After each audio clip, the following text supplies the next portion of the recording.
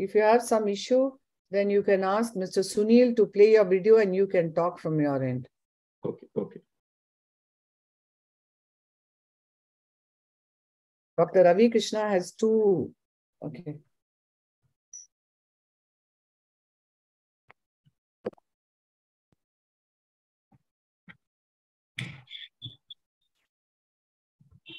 We are live. Very good evening to one and all of you. And we look forward to yet again a very interesting ARC webinar. And this time it's top pearls in cataract surgery. We have a very interesting set of expert panel, very good speakers, amazing videos. And I promise you the next 3 hours is going to be full of learning. And can you please unmute yourself? Unmute yourself, whoever is talking while the others are. Yeah. So on our expert panel, we have Dr. Ramurthy, who's the chairman of the Eye Foundation group of his hospitals and also the past president of AIOS. And we are truly thankful to have him with us, joining us soon. Joining us is also Dr. Parul Sharma, who's the director and the head of the department of eye care, ophthalmology, Max Super Specialty Hospital, Gurgaon. And we are enlightened to have you, Dr. Parul. We have with us Dr. Krishna Prasad, who's again one of the directors and a consultant in glaucoma, squint, oculoplasty, refractive surgery. I don't know whether I have to say retina also, I'm holding back, but he's one amazing surgeon, so prolific in what he does. And I'm sure he's going to have us all on our toes with all his questions and answers. We are very lucky to have with us young, handsome, dynamic, very capable surgeon, Dr. Naren Shetty, who heads the Department of Cataract and Refractive Lens Services, and also is the vice chairman of the Narayan Netralaya Group of Hospitals. And we are happy to have you with us, Dr. Naren. Joining us soon is going to be Dr. G.K. Venkatesh, who's a senior cataract consultant from Narayan Netralaya at Rajaji Nagar, and he is also a terrific surgeon. And he's just going to add that extra asset of quality to this webinar. Who has joined us now is Dr. Suvira Jain, who's also heads her charitable hospital at KG Bacholi Eye Hospital in Parel, and is a senior consultant, cataract, refractive, and cornea, and is a terrific surgeon and has innumerable, very committed students who have learned from her and who have become great surgeons in their respective areas. Moderating with me is Dr. Satyajit Sinha, who's the chairman of and medical director of the AB Eye Hospital based at Patna. He's a cataract, cornea, and refractive surgeon, and more importantly, he is also the member ARC East for the second term. He's actually quite a dynamic national figure, very popular personality, and I'm truly lucky to have him as my ARC team player. And with all of this, we shall now go on to start off this very interesting session with our first speaker, Dr. Subodh Purohit, who is a senior consultant from Drishti Eye Care at Yavatmal, Maharashtra, and he's going to be showing us his very interesting video. On to you, Doctor. Thank you, ma'am, for my introduction and allowing me to speak on this prestigious academic research committee. And the purpose of my purpose of showing this video is not teaching anybody, but learning from you great stalwarts. You see, just a minute.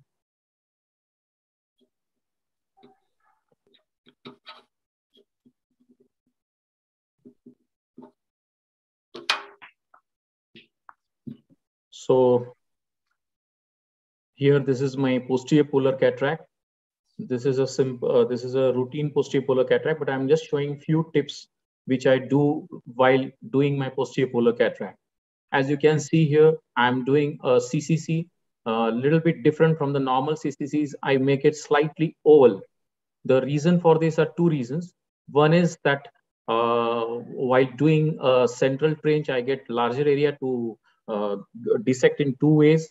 And number two is, if at all, if there is any mishap or in PCR, then there is a space for sulcus placement for my lens. And also it is easy to remove the epinucleus and cortex. This is hydrodelineation, which we all know. We should never rotate the nucleus in this posterior polar cataract, as you can see here. Now I'm doing the trenching. First, I'm going in a pre-phaco mode and debulking the nucleus. Then I'm doing the trenching vertical as we do in routine cataracts. The difference in this posterior polar cataract is only a little bit like we can't rotate it. So in the same position, I'm doing trenching, horizontal trenching, without rotating the nucleus. Just I'm making the plus sign, but without rotating it, because the posterior capsule may be attached and we may do a PCR. So now I'm separating in the same position without rotating the nucleus. I'm making 4 quadrants. Usually the posterior polar cataracts are very soft cataracts, but sometimes they are hard. They need to be removed in a quadrant mode, as in the routine case. Now here, as you can see here, I'm going in an epinucleus mode. First, that's why there's a little bit time. First, I'm holding with the epinucleus mode just to pull the quadrant in the pupillary area. And then I'll try to eat it up in the central plane as our routine cataract cases. There's no difference in this case. You just have to keep in mind that you have to maintain the, there should be no fluctuations in the AC.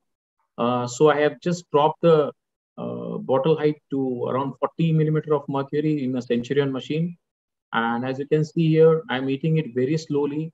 This is a slow motion phaco. I'm doing very slowly without causing much of AC disturbance. And luckily, I got hold of all the 4 pieces, and then I'm trying to just eat it up in the central plane. I'm not doing anything in a hurry.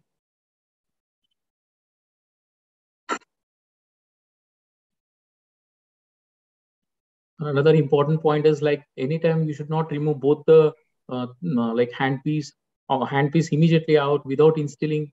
So I'm instilling the visco before removal of the handpiece. That's the installation and not installation. Then after doing that, I'm going for a visco dissection. I'm instilling visco between the anterior capsule or the capsule and the cortical matter, just to separate the thick epinucleus part, because still the central thickened posterior capsule is still there. Our posterior epinucleus is still there. Now slowly I'm trying to remove the cortical matter bimanually without causing much of fluctuations in the anterior chamber, and slowly I could remove it very easily. As there was a visco dissection, the epinucleus came out very easily. And here also you have to keep in mind that you don't have to jump it immediately, like without causing the fluctuations in the anterior chamber. Before removing the irrigation cannula, I'm again instilling visco so that the anterior chamber doesn't collapse. Again, I'm replacing the visco, as you can see from in this video. This is just a basic video. You all must be doing it. Just I'm sharing few tips which I do it, but the tip starts right before we are going to the OT. You have to consult the patient about the other types of lenses and the complications could be possible in these lenses. And that's it. Thank you, ma'am. Thank you for watching this. IOL in the back. Thanks a lot. Dr. Subodh, that was a very interesting video which you showed, very nicely discussed steps, and even the way you made your 4 quadrant, that was so logical, and I've actually not seen anybody doing, but that's good.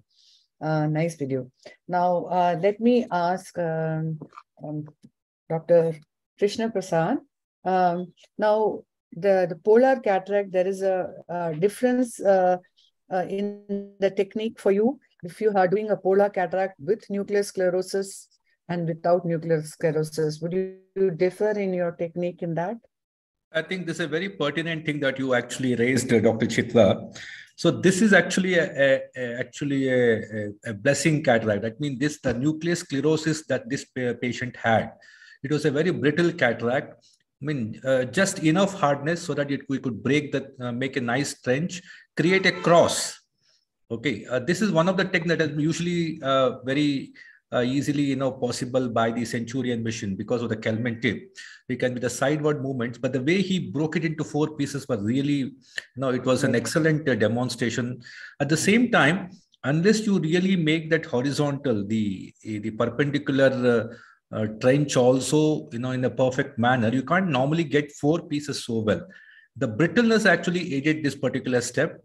And this actually would be an easier version of this particular technique. But if the cataract is softer, if it is probably on the softer side, then it may not break like this so easily. It will still have that something like a cheese wiring. It may not really break into 4 equal distinct pieces.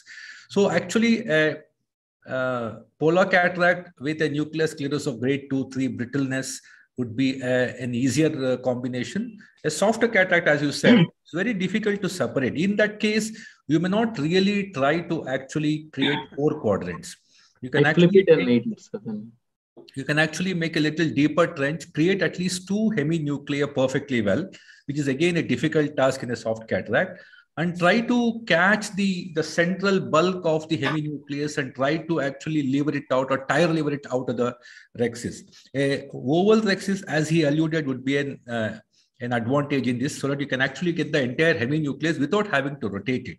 So you just have to catch it in the center and try to take it out of the bag.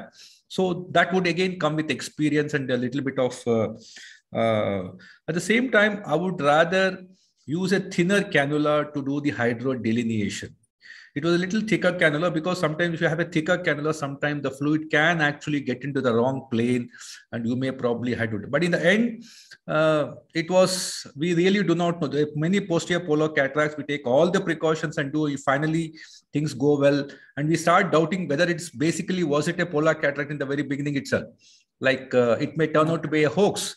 But at the same time, you have to consider every such cataract as a polar cataract unless proved otherwise, because it's always better to take a precaution. So actually, one other thing is, if it is a polar cataract without nuclear sclerosis, you could do a good hydrodelineation and get that small endonucleus out. Yeah, you can completely take it out. Go and do a viscodissection and get it out. But if it is a polar cataract with a nuclear sclerosis, then without rotating, you have to make angulated chops and get 1 or 2, 3 pieces, get 1 piece out. Now, when we talk of this, Suvira, I'm going to ask you one question before we have to move on to.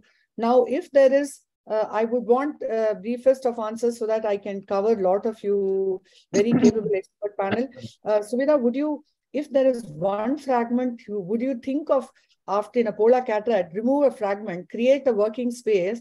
Would you think that you have already debulked some of the nucleus? Would you think of doing a viscodissection now itself? Or would you want the whole nucleus out before you wonder whether you can do a viscodissection?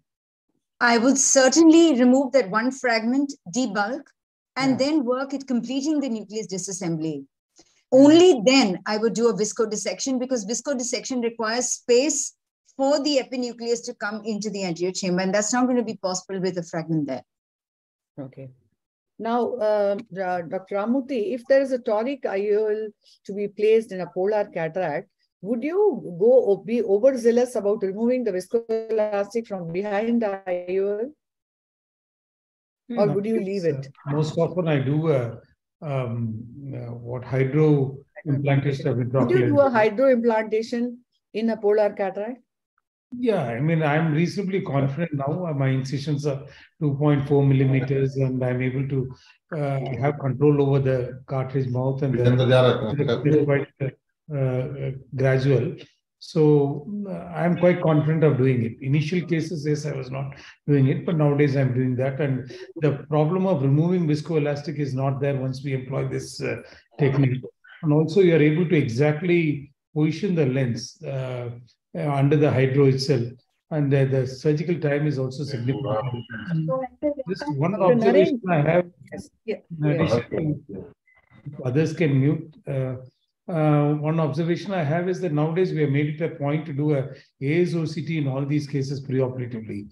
I mean, it's just one more additional tool, and that helps us to prepare better. Can never be sure about how the case is going to go. But in case there is a pre-existing defect, then you are better prepared and you counsel the patient a little more regarding that. And one small tip is that, we keep talking about not removing the handpiece or the aspiration irrigation cannula without injecting the viscoelastic, before injecting the viscoelastic. But at the same time, the moment you start injecting the viscoelastic, you have to stop the irrigation. Like you saw in your video itself, while you are injecting, the viscoelastic was constantly flowing out. So once you are ready with the cannula inside the anterior chamber, stop the irrigation and inject, then only you'll get a good, nice fill. And I think everything was well covered. Noted, sir. Yeah. While Dr. Rajesh Joshi gets his video connected, Dr. Naren, any one extra tip you will say when you're on the femtocataract platform with the polar cataract? Oh, yes. Thank you, ma'am. So I think with the femtocataract, you can do a hydro delineation from the femto itself. So you don't, what happens is, see, if the sclerosis is less, then it's fine. You can delineate. But if the sclerosis more, it becomes pretty challenging. That is the advantage in femto. Only in femto you can delineate in these where if the sclerotic component is more. So only the femto can actually create it. And plus, what is important is not to have surge. See, in a Centurion, you can go to 40, 20, all those things. That is different, but doesn't mean all machines can.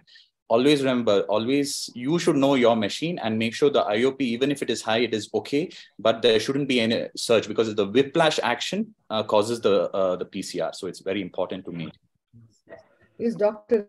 Rajesh Doshi there? He's not connected yet. Okay. We'll have to come back to him. Is Dr. Nilesh Jain there? What is happening? Yes, madam, I'm here. Yeah, Dr. Nilesh. Okay. So Dr. Nilesh, you can get connected. He's again a senior consultant ophthalmologist from BJ Hospital, Gondia, and he's going to show us a challenging case. On to you, Dr. Nilesh. Okay. Thank you, ma'am. Thank you, ma'am, for giving this opportunity to present in front of all dignified members. Thank you so much, ma'am. I'll start with the sharing my content. Before it starts, can I mention one point, ma'am? Yes. I mean, everyone's there's nothing like a perfect technique. Everyone's, whatever they're comfortable, they can go ahead. But what I normally do is, if I hydrodelineate, I rotate the nucleus, because once you hydrodelineate, the nucleus separated from the epinucleus and cortex. So actually, it won't disturb the posterior capsule. So we can still actually rotate and then eat up the negative lens. That is something. Before, they used to always say don't rotate, but now I think it is okay to rotate. If your hydrodelineation is good, yes. All. Ma'am, the anterior segment OCT also can give you a fair idea about the posterior capsule. That's what Dr. Ramurthy was saying. Yes, Satyajit. Anterior segment OCT would definitely be a big boon in this, and even intra-op OCT, if you're very lucky to have, that takes you even steps forward. Yes, Dr. Nilesh, could you start your play button? Yeah, ma'am. Is like my screen is up? Yes, we can see the screen here. Yeah. Okay. So I'm just going to present a video of a traumatic cataract. A 16-year male who had a trauma in the left eye because of the nail, resulting in a leaking corneal tunnel tear in the 7 to 9 o'clock hours. Along with that, there is a rip apart of anterior capsule in the 7 to 9 o'clock hours. Along with that, there is a flocculent of the cortical matter is there with a minimal cataract. So patient came to me. So that time I did the USG B scan was normal. So I immediately advised him for the surgery. But since patient was poor, so he wanted to go to some government hospital or something like that. And after a few days, he went to another doctor where he diagnosed it to be having corneal infection. So they started with antifungal and antibiotic systemic as well as locally. After 15 or 20 days of the treatment, patient landed up to me with this condition. So when I saw the patient, he was having a sealed corneal tear, CT sign was negative, and the patient is having an anterior as well as posterior synechia with a full developed cataract. USG B scan again, it was done, it was normal. So I did the counseling of the patient as well as their relatives and explained all the consequences, especially endophthalmitis and the resurgeries. And I took the patient for the surgery. So here the challenge is here I just wanted to, my plan is to make a removal of the cataract and implantation of the IOL, try to be in the back. So when I started with the surgery, so first I made a 12 o'clock side port with the help of a side port with MVR blade in a 12 o'clock position. And after that, I injected air bubble, and with the help of cyclodialysis spatula, I removed the synechia not only from the cornea but also from the anterior capsule. Then with the help of, this is the releasing of the synechia from both the sides.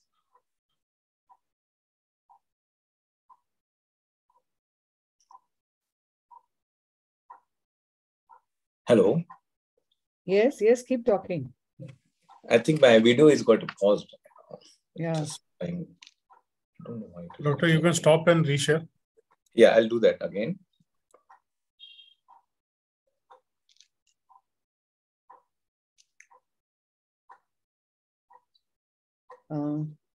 No, it is not working. No, I think it's not a downloaded video. It's good. No, it is a downloaded video, sir. It is in the Google Drive only. Google Drive. So you need to download it to your laptop and then play it, because I can see it buffering because it's downloading and Mr. Sunil, can you play his video? Yes, ma'am. I'll just play. Let Mr. Sunil play your video and you could talk alongside, not repeat what you have said. You can continue the talking. I think the video can come along. Yes, sir. So after that, I released the synechias from the anterior as well as the posterior surface. And after that, with the I just injected viscoelastic and formed the anterior chamber properly. And after that, with the help of 26. This is not the video. No, this is not the video. This is not his video.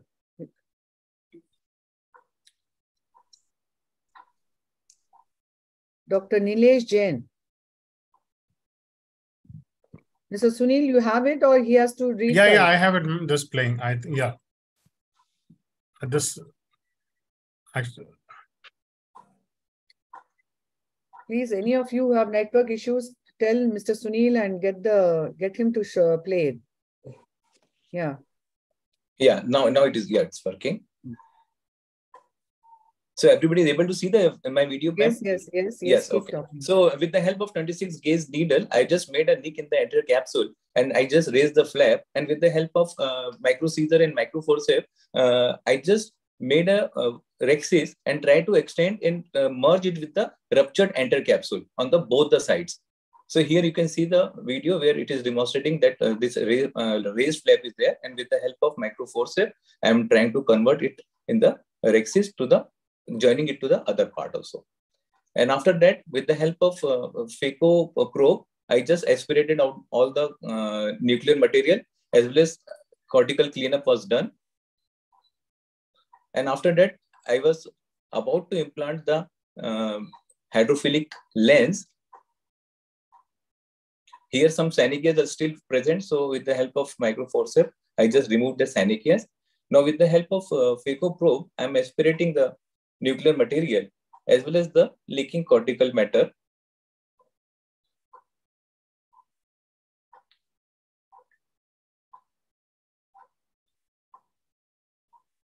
A cortical wash was given up.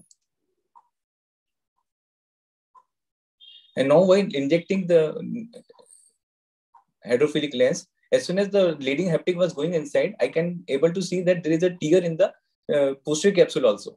So immediately with the help of Sinski, I just rotated the haptic in the upper part and delivered it into the anterior chamber. So now both the haptics was there in the anterior chamber. And now my plan is to put both the haptics in the sulcus and that too away from the tear. So after few minutes of struggling and manipulation, I was able to do so. And finally, I just put the lens in the sulcus and away from the tear. The post-operative, the next day, when I saw the patient was having a fibrinous membrane because of the repeated maneuver, and but there was no infection in the cornea. So I decided to start him on topical steroid also. And after 1 week, when patient came to me, that time patient was improved a lot and his vision was improved to 624. Thank you. Thank you. Thank you very much. Dr. Parul, I would want you to ask you a question. Are you there, Dr. Parul?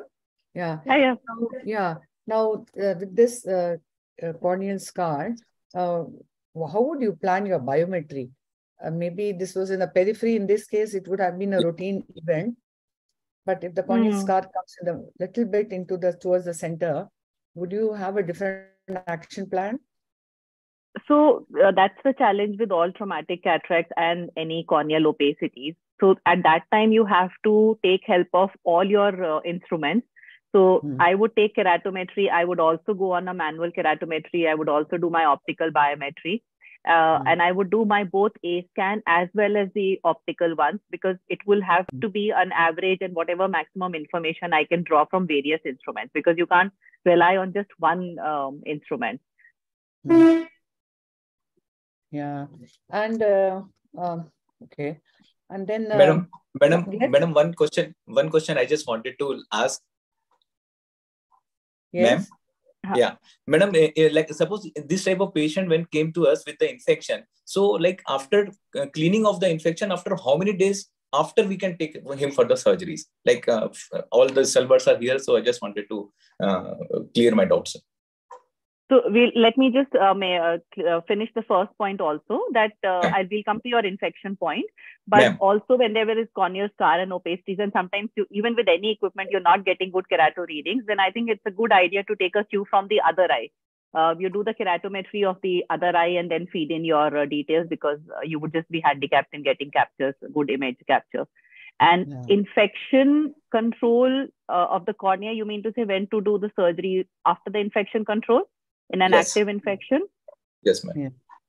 So I think once the patient has been under the cover of antibiotic drops and there is no active infection, traumatic cataracts, you will have to see.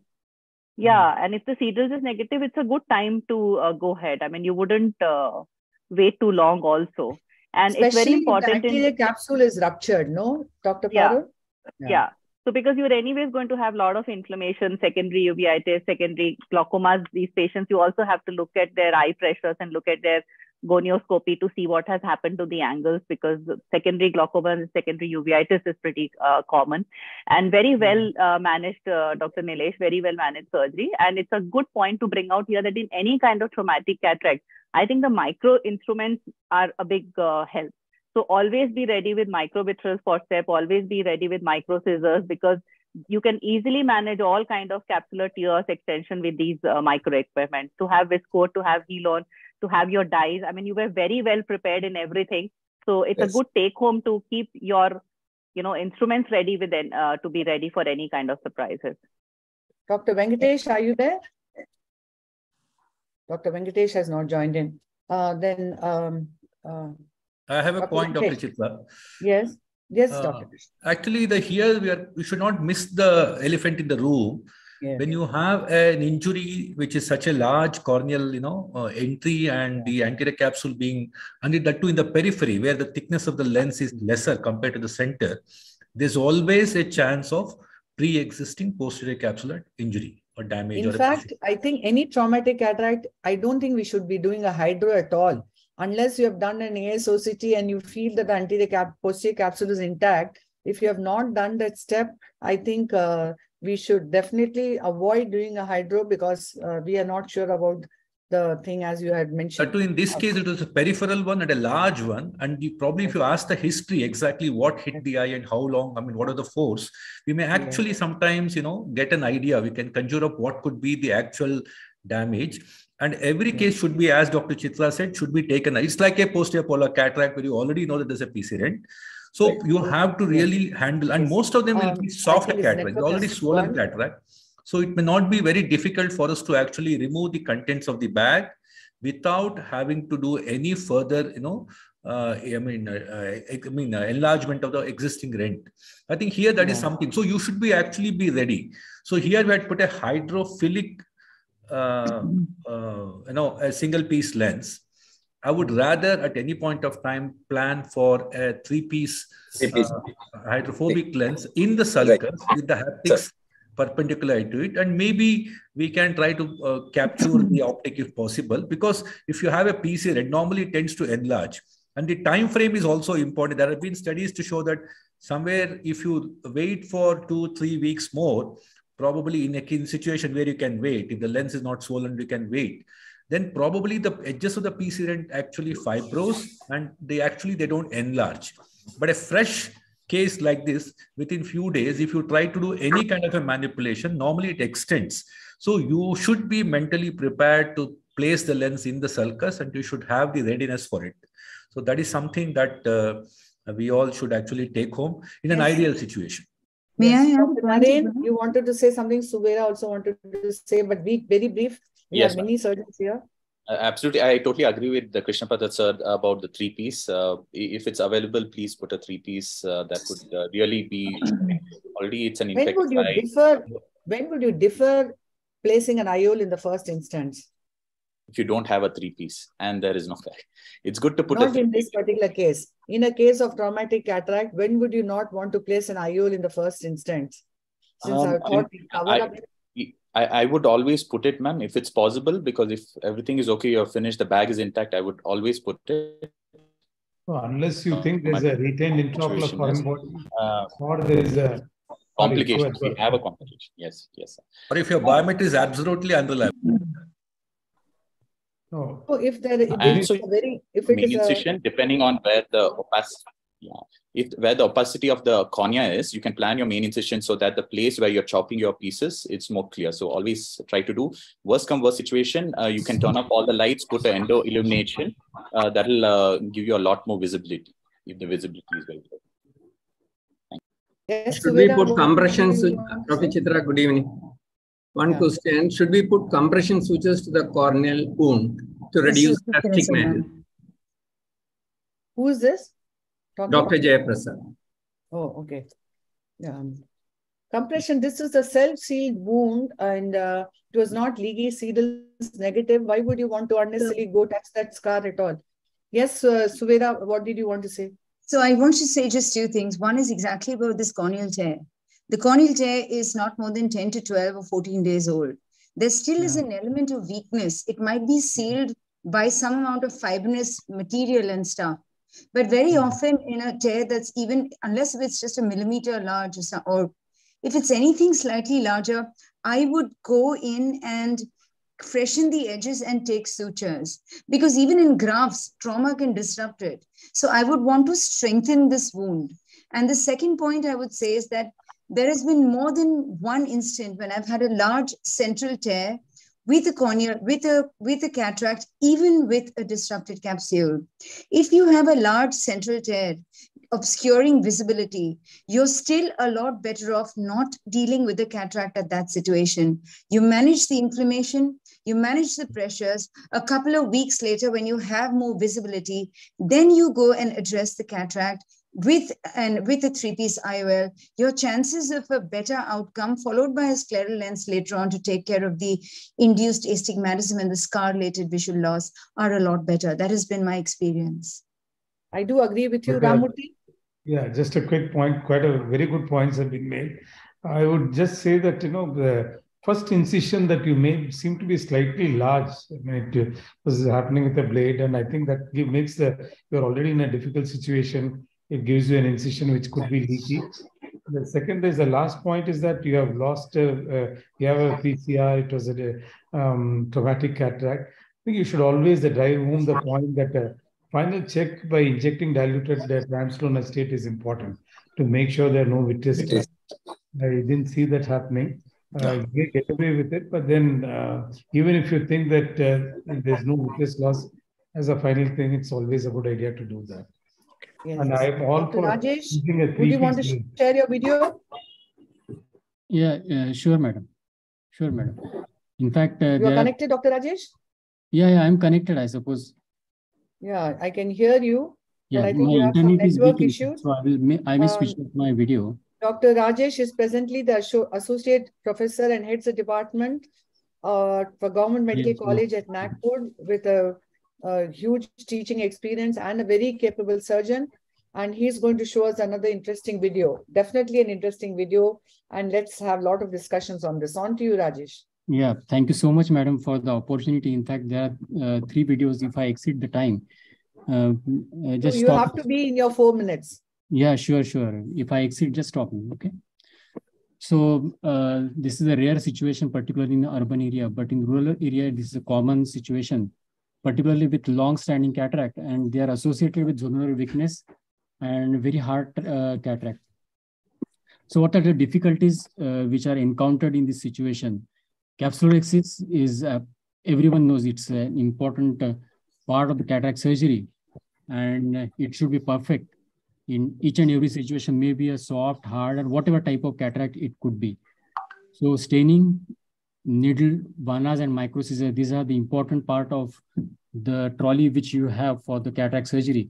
And of course, the nucleus management, and you expect surprise during any step of the surgery. So case 1 is a 70-year-old male presented with accurate perception of light and projection of ray. And other eye had a mature cataract, and rest ocular examination was normal. So this was the appearance on the table, and I will start with the video.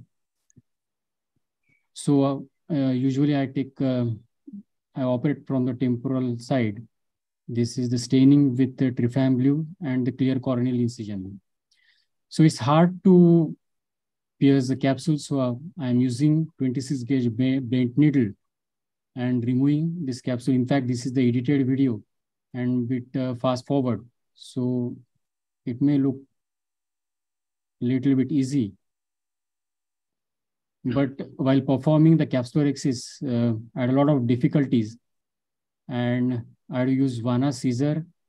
And in an attempt to do all these things, I must have caused zonular weakness. So whether to put endocapsular ring or not, that was dilemma. But I thought it's better to put endocapsular ring first and then go for the cataract surgery rather than reprinting later on. So I implanted endocapsular ring and then went away for nucleus removal. So nucleus was chopped into pieces. I use chop technique for nucleus management. So this is how the nucleus was out. So implanted hydrophilic IOL into the capsular bag, but still a lot of rim was there of thick entry capsule. So I thought I will peel off the rim.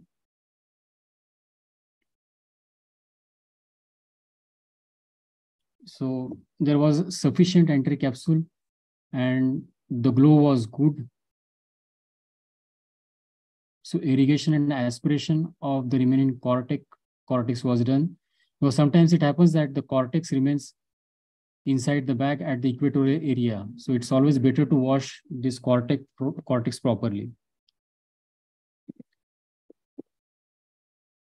Second so tips for this is need good microcisor and forceps for CCC in such situation. And of course, CTR implantation.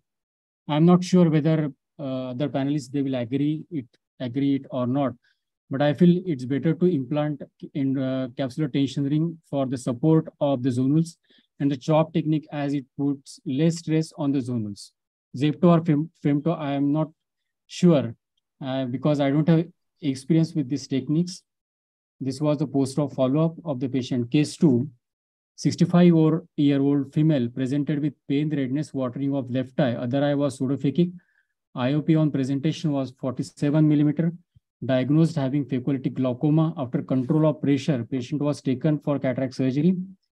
And this is how you can see the tough entry capsule with calcified entry capsule and the sinking nucleus into the bag. So the capsulorhexis was done. Capsulorhexis was not a problem, but what the management of the nucleus was a bit difficult as the nucleus was moving.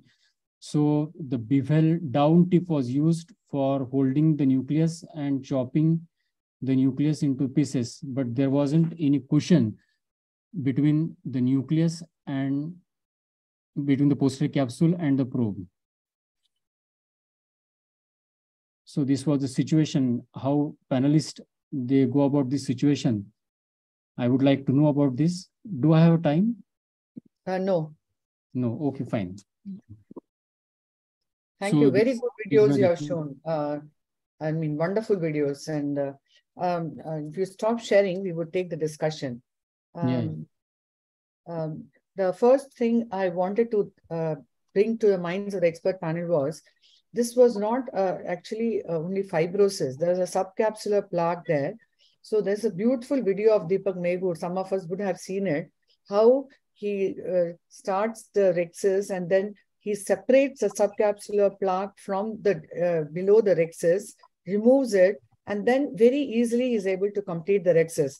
This particular case was not just that fibrous capsule alone. There was a subcapsular plaque along with it. So I would want your thoughts on that. The other question I wanted was, would any of you would have thought of using a vitrector for this particular case, or would you have also stuck to it? Yes, Dr. Naren. Yes, ma'am, absolutely. I was about to just say the same. It's a much, much simpler technique. I mean, not a single fibrosis in one region. If it is single fibrosis, it's better use micro scissors and cut it. But if it's a fibrosis, like you mentioned, like a complete plaque below the capsule also, and you need a lot of talent and skills to separate the two. And sometimes it's not possible to separate it also. So that way, actually, what you can do is you do a phaco punch technique in the center. You can't even puncture it sometimes. It is so thick. So you do your phaco punch technique in the center. After you have done that, you take your cutter, but do not forget to fill the bag. Once you have done the phaco punch, fill the bag with viscoelastic and then start your cutting, because sometimes there'll be a lot of there can be a Morganghi cataract behind and the posterior capsule might be flopping. So it's good to fill the chamber, fill the capsule with the viscoelastic and use the cutter to extend the rhexis. And believe me, this rhexis with the cutter also, it's so strong. It's just like a normal CCC itself. Absolutely. I think this kind of capsule will not run away, this kind of extensive fibrosis. Absolutely, ma'am. Will allow manipulations on this kind of a thing. And exactly. I think using a CTR in this particular case was not at all a wrong thought. I mean, because he must have expected a lot of challenges along the way, and putting it there is not a bad idea. I think the CTR, there are a lot of confusions about CTR. We always tell the postgraduate that CTR should be inserted, as early as you should and as late as you can. It's just a wordplay. But I feel that the only way by which we delay the CTR, maybe the only one I can think of is in case of an early cataract where there's a lot of cortex, where you actually it holds the cortex in the capsule of fornix, it may be difficult for us to remove the cortical fibers if there is a CTR holding it up to fornix. But this was almost a mature cataract. You don't expect any cortical fibers to be sticking up there in the fornices. So I think putting a CTR, the timing doesn't really matter. And I really do not know, Dr. Rajesh, how was the zonular integrity? We could not really, you are a surgeon. If it is weak, probably then the CTR would be probably required. You can put it at any stage, early or late, it doesn't really matter. But it is a very fabulously done case. You showed the very importance of the chop technique. Instead of doing any 4-quadrant or any kind of a trench, chop would be a highly zonule friendly situation. And the second one, we do also a lot of glaucoma surgeries with cataract, like what you showed. The only trouble I expect in such case, the PC is too fragile and too patulous, and it can be sucked into the probe very easily. So whatever could be the machine, even with Centurions, you would have had tragedies with the hyper mature cataract, the Morgagnian one, where we normally have to do slightly a larger axis, almost bring it up in the pupillary plane and then probably chop it rather than anything in the bag. Any in the bag manipulation would be asking for trouble, and also try to be very careful about the PC which can be sucked up into the port anytime. Very nice video, Rajesh. Just a couple of points I want to make is that, as was mentioned, a vitrector is a great way to create a nice capsular axis, and these is such a fibrous capsule that it doesn't have a tendency to run off. And you also asked specifically about the application of femtosecond laser in this. It doesn't really, you don't get a free-floating rhexis or anything, but it often creates a nice template. And after you have done that, you can go ahead and with your conventional bent needle, go ahead and separate the rhexis and then go on with the surgery as you did. This kind of fibrosis, I'm not sure whether femtocataract platform. We have done that. We have a video on that also. I mean, it's not that as if it's a free floating, but you get a nice punched out template, and you are able to get the rhexis in a slightly more controlled manner than without it. Of course, he managed very well. As regards your second case, what Krishna Prasad also alluded to, even today I did a very similar case. What I do in these cases to go ahead and put the intraocular lens inside. It's a single piece lens which goes inside the back, and then that acts as a IOL scaffold. And of course, it's a fairly hard nucleus, so a lot of dispersive viscoelastic and keep refilling and do the phaco at the iris plane. But the fact that this is a very fragile capsule and has a tendency to trample in, once you have the lens in place, that it helps you to secure the posterior capsule. And we have a terrific team of expert panel, but I'm going to keep only 2 for a case because, you know, we have a whole set of speakers and it's going to be 6:45 now. So please understand. And Ramurthy, you are in trouble. No, all of you, even Dr. Krishna Prasad, you are in trouble because both of you actually have to take more time. So we are going to go on to our next speaker, but lot of valid points you'll tell, and you all are true teachers. Our next speaker is going to be Dr. Pankaj Ramesh Lande, and he is again a senior consultant from Sri Nethralaya, Amravati, Maharashtra, and he is going to show us an interesting case. Dr. Pankaj, are you there? Yes, ma'am. Good evening, and thank you so much for having me here. After seeing such tough cases, I'm going to show you a very simple cases, and to have.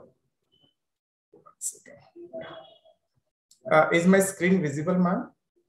Yes. Yeah, I'm going to talk on phaco beyond emulsification. Every time we talk on emulsification, but I want to talk on something more than that, and that is PC polishing and making surgery more perfect. So having a perfect surgery and perfect outcome is a target of all the surgeons. But whenever we have a posterior capsule opacification, we have failed surgeries after months or within 1 year or 2 years of duration. And there we face issues of PCO, and patient says that within such short duration, I'm not able to see. So there are reasons like IOL related reasons, patient related reasons, and surgeon related factors for PCO formation. So we will just discuss few points where we can decrease the chances for PCO and get a better outcome. So let's see phaco beyond emulsification. This is just a routine case. I usually use a 5.5 millimeter Rexis marker. I want to highlight the use of Rexis marker because it gives a perfect circular Rexis, and have a 5.5 millimeter size give the advantage that it will cover the optic 360 degree and thereby decreases the chances of PCO later in the post-operative period. Secondly, I am using a fundal globe while doing my CCC that gives me extra edge over the routine view. A good hydro dissection is extremely important, and seeing a hydro wave passing throughout is very essential. Third is we should rotate our nucleus to free all the fibers from the cortical material and from the capsule. I'm skipping the phaco part of this. Cortex is now taken with the help of, here I'm using a coaxial IA probe, and a sweeping movement is done so that it will have a larger chunk of cortical material, and it will be pulled towards the center, so that removal of this cortical material will be very easy. Once this is done, with my phaco, with my hole on upper side, I can polish my posterior capsule. Again, the AC is filled with viscoelastic, and here I'm using a PC polishers. This is the Schaefer's PC polisher, which can use for anterior capsule polishing, and thereby decreases the chances for phimosis in the post-operative period. I'm just showing right now the importance of having a retroillumination mode. Now this is a normal mode, and as soon as I turn you can see the cortical material still there, cortical fibers. Now I'm using the retroillumination mode. Here I'm using the Omni Globe, you can see the fibers attached to the posterior capsule and a bit of chunk there under the incision, which I can very well view. Once I can view it nicely, I can remove it nicely. And then again, using a cataract mode, I can polish my PC. Here some of the vitreous membranes are also seen. There are floaters in this case, but that indicates how this retroillumination mode can work well for you and make your things visualize much better to have a perfect outcome. You can see it was looking all good, but after anterior capsule polishing, so much of anterior epithelial cells has come out. This is yet another case similar. Here I am using a slightly different capsule polishing. My IOL has to be injected. Before that, I am doing it. In the initial stage, I used to first implant the IOL and then do the polishing. But now, because I'm slightly confident of doing it without even implanting the IOL, I have shown the cases where I have not implanted the IOL yet. You can very well see the anterior capsule epithelial cells coming out with the PC polisher. This is Coach Singer polisher.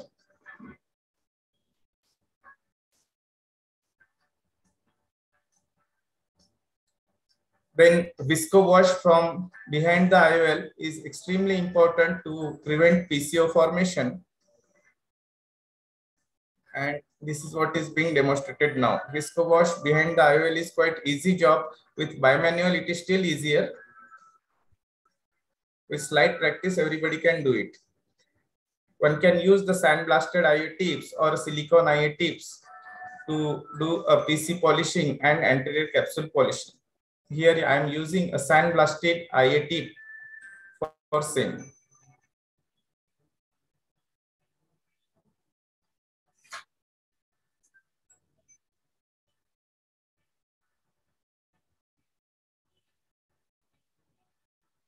Is your video more than 4 minutes?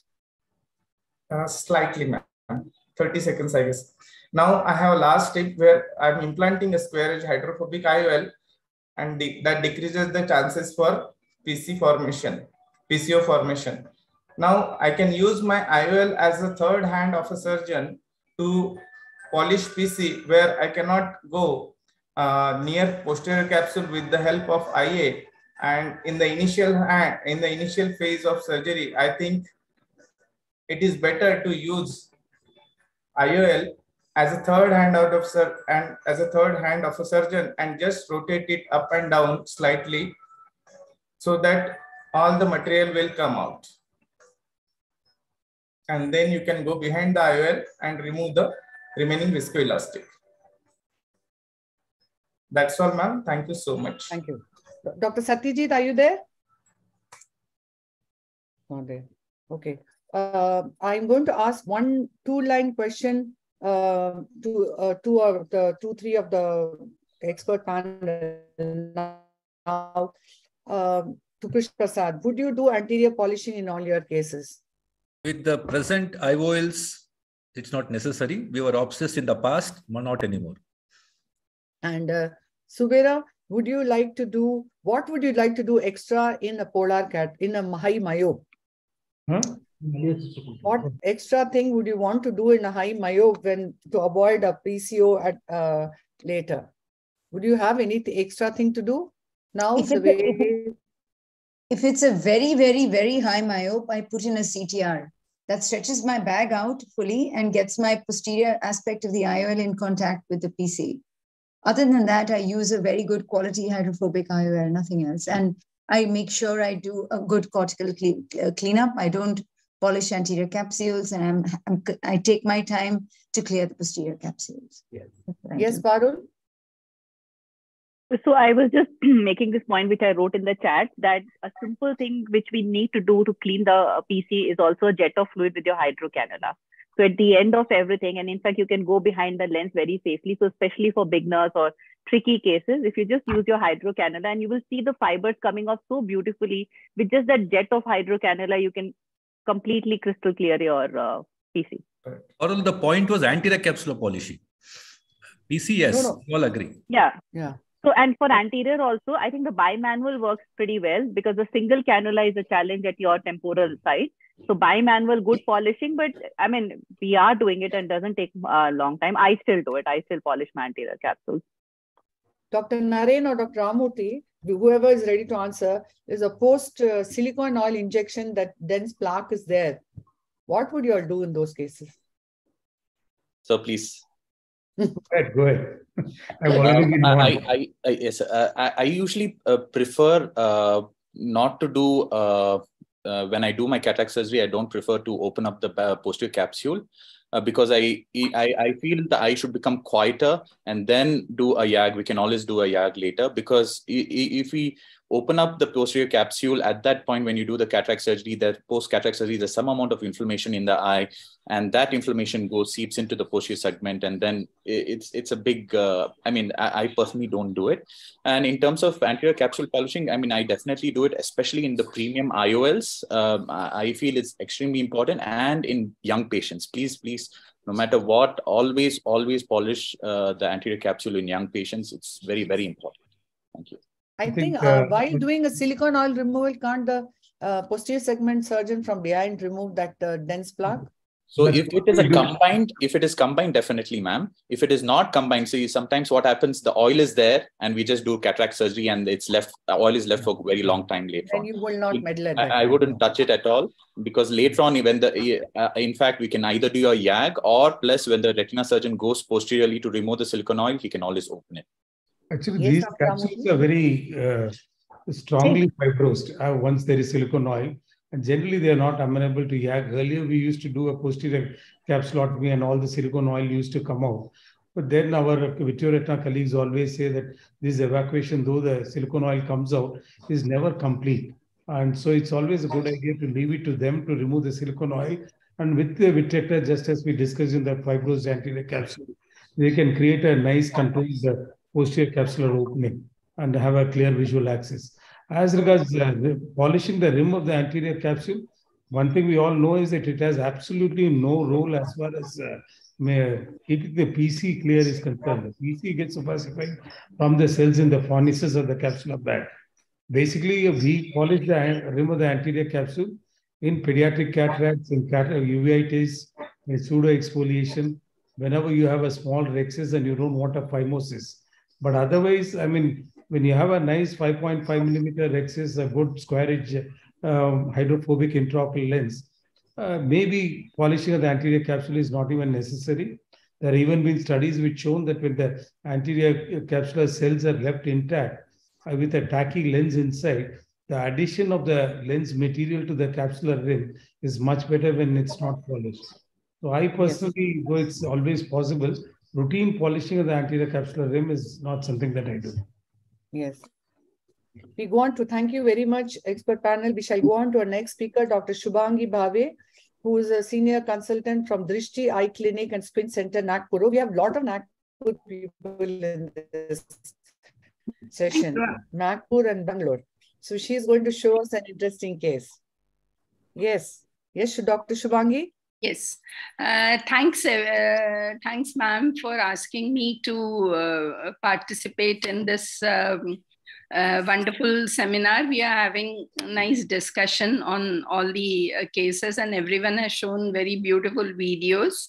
So I'll be showing 2 videos of small pupil cataract surgery, one using a BHEX ring and one using iris hooks. So this is the surgery.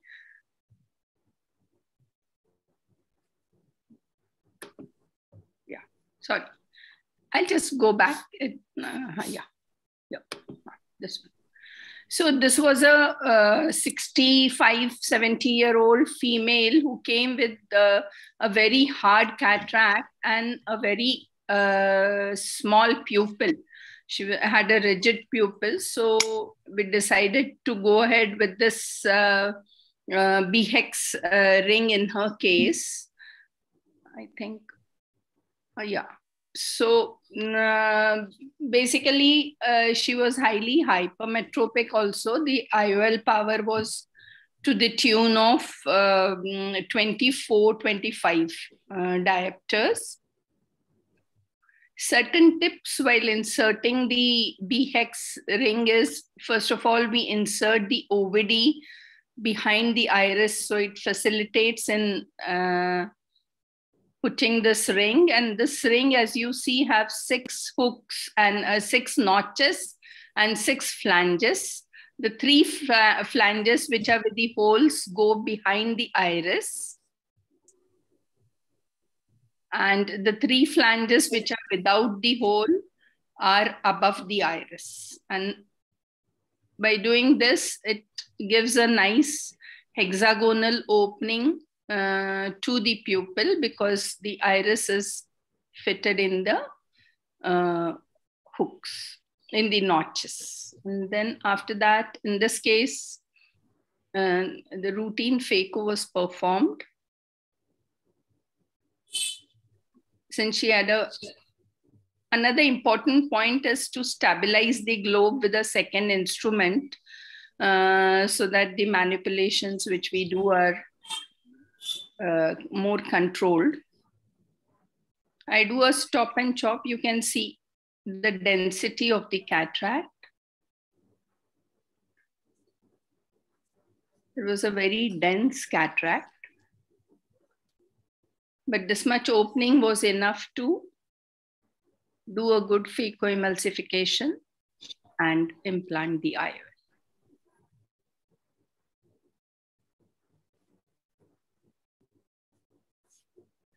Sometimes it is better to use a side port forceps to implant this lens.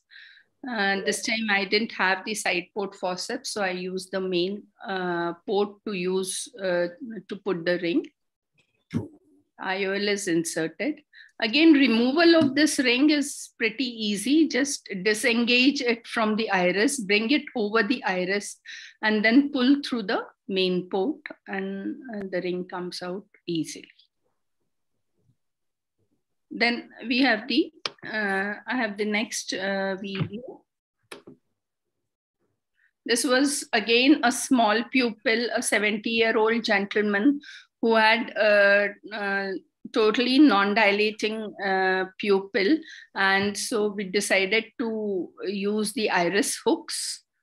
Just care about using the iris hook is that when we make the side port incision, it should be slightly peripheral, and the direction should be slightly downwards so that it doesn't tent up the iris. If there is a tenting up of the iris, then it will be damaged during the surgery. And I've put a 5th hook at the main incision. So the iris there doesn't tent up and is not damaged by the phacoemulsification probe. The putting of iris hooks sometimes can cause a permanently atonic pupil post-operatively, because it acts like multiple sphincterotomies in the iris sphincter. But in this patient, I didn't have any problem, and the outcome was really good. You can see there's some iris holes at the port, because he had a very small pupil to start with. Thanks. I think I have not exceeded my time. Thank you, Dr. Shubhangi. That was a very nice presentation. Can you take the question, Satyajit? Yes, ma'am. Dr. Shubhangi, we are putting this iris hooks. Yes. Is there any particular pattern in which we should put it at equidistance, or it is more of a customized from time to time? And sometimes there is a fear of hurting the capsule also. So what are your tips for this? Actually, I put it on the diagonally opposite, and 2 are besides the main port and 2 are besides the 12 and 6 o'clock side ports. Only thing is we put some OVD over the anterior capsule before we put the iris hook, so that there is some space is created and we do not damage the anterior capsule. And after putting, I don't straight away pull them to the periphery. I just hook them and put those pegs. And after putting all the 4 iris hooks, then we gently stretch the hooks so that we get a pupil size of what we want. And a 5th hook also can be put at the main port so that the iris is not traumatized. Yeah, it makes sense. But we can put 4, and sometimes I even like to put it on the opposite side. If I'm operating temporarily, one on the nasal side also, if it's a very small pupil. But do any of you feel that the iris hooks is better than BX? We get better expansion than BX? Yeah, definitely. Yes, oh, sorry. Did you ask me to speak? Yes, so Dr. Suvira. So I find that with iris hooks, you can have a very controlled dilatation. So if you've got like a coloboma, even in cases like a coloboma where part of the iris is missing, I can put an eccentric looks. If I have an eccentric pupil, I can expand with as many hooks and expand it as much or as little as I want, and as centered as I want or as eccentric as I want to get me my working space. Also in uveitic cataracts, after breaking membranes and removing pupillary membranes, I find that the sphincters often atonic in all these as well. I find the use of iris hooks is really, really, in many ways, very superior. It just takes practice. So those not doing it should get used to doing it, and it doesn't take more than a couple of minutes. Which of the expert panel is very comfortable with wants Malyugin ring more often? And when is it you would not use the Malyugin ring? I was just wondering that if it is a very shallow eye and very difficult to do, would you want to put something bulky as a Malyugin ring into the AC? Or those were the cases where you would clearly like to use an iris hook, or maybe use a slender thing like a BX ring?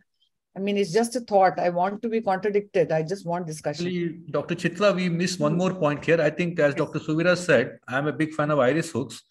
The case she showed with the BX, it was already a large pupil. It was not a very small pupil, an ideal one. So she could put it properly. In a real small pupil, you have a trouble putting BX. Yes. I think that is a point that we should not forget. In a real small pupil, you have a trouble putting BX because you have to really drag the thing to really fit onto the pupil margin. I had that problem in the other eye of the same patient. Yes. It was so iris hooks are easy. Any kind of that you start, even the 1 millimeter pupil, you can still put an iris hook comfortably. But I think this applies to any expansile. This applies to any expansile device. I mean, whether it's Malyugin or BX ring. And whenever it's a very small pupil, you're supposed to stretch it a little bit and then introduce it. So obviously, at least all the people in this panel seem to be more in the favor of iris hooks. And as Suvira pointed out, they are versatile in the sense you can just introduce it in the quadrant where you want a better exposure. And one small point I want to make is that, you always have to differentiate between a small pupil phacoemulsification and a small rhexis phacoemulsification. For example, in that case, like the first one or even the second one that you showed, with a nice staining and it was not a very hard cataract, you can run the rhexis under the pupillary margin, get a rhexis of over 5 millimeters. We have a small pupil. Yes. I would have actually possibly done this case without any expansile device itself. And obviously, if it is a subluxated lens or a very hard cataract, a very difficult floppy iris, then definitely some device would be necessary. And iris hooks is what I favor. But otherwise, second patient, sir, the pupil was not dilating beyond 4 millimeters, 3.54 millimeters. So I think iris hook, you don't have to explain your. No, I'm not against the idea. I'm just saying that, it's personal comfort. What he was trying to point out that in a moderate pupil, you can do without a hook is what he was saying. There has to be a lot more control. You are more relaxed with iris hook. So that's okay. But one point you told us was we should put all the hooks and then only stretch it, because if you stretch each, then you will create more sphincter tears. That's a valid point. Going on to the next speaker, Dr. Vishaka Jivankate is the director of Indrakshi Eye Hospital, Mandra, and she is going to show her interesting case. That's why I didn't want Suvera to talk too much of that, because those thoughts are going to come in. So Dr. Vishaka, are you there? Yes, ma'am. Yeah. Yeah. Share your video. Yes, it's a yes. good video. Yeah. माझ्या याच्यामध्ये आहे.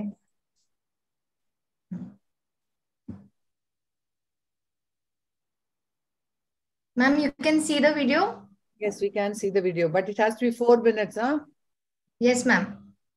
Slideshow.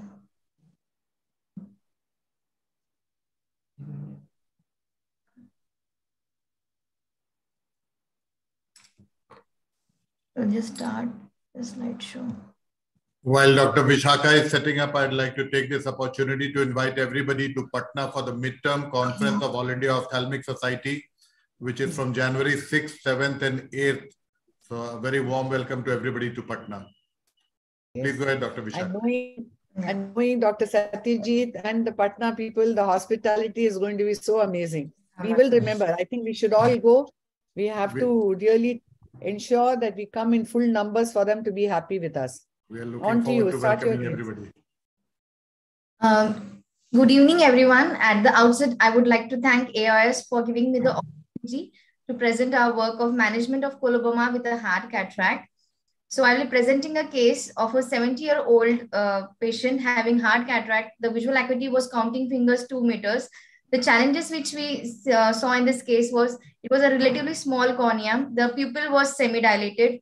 3, there was a zonular weakness. 4th, it was a hard cataract. And at the same time, we also decided to do the pupiloplasty in same surgery. Let's see the video. Here, the side port entry is being done. Viscoelastic is injected. Main incision is being done. Now, with the help of a rexis forceps, circular rexis is completed. Hydrodissection has been done. The nucleus is rotated completely with the help of a dialer so that to free it from all the edges.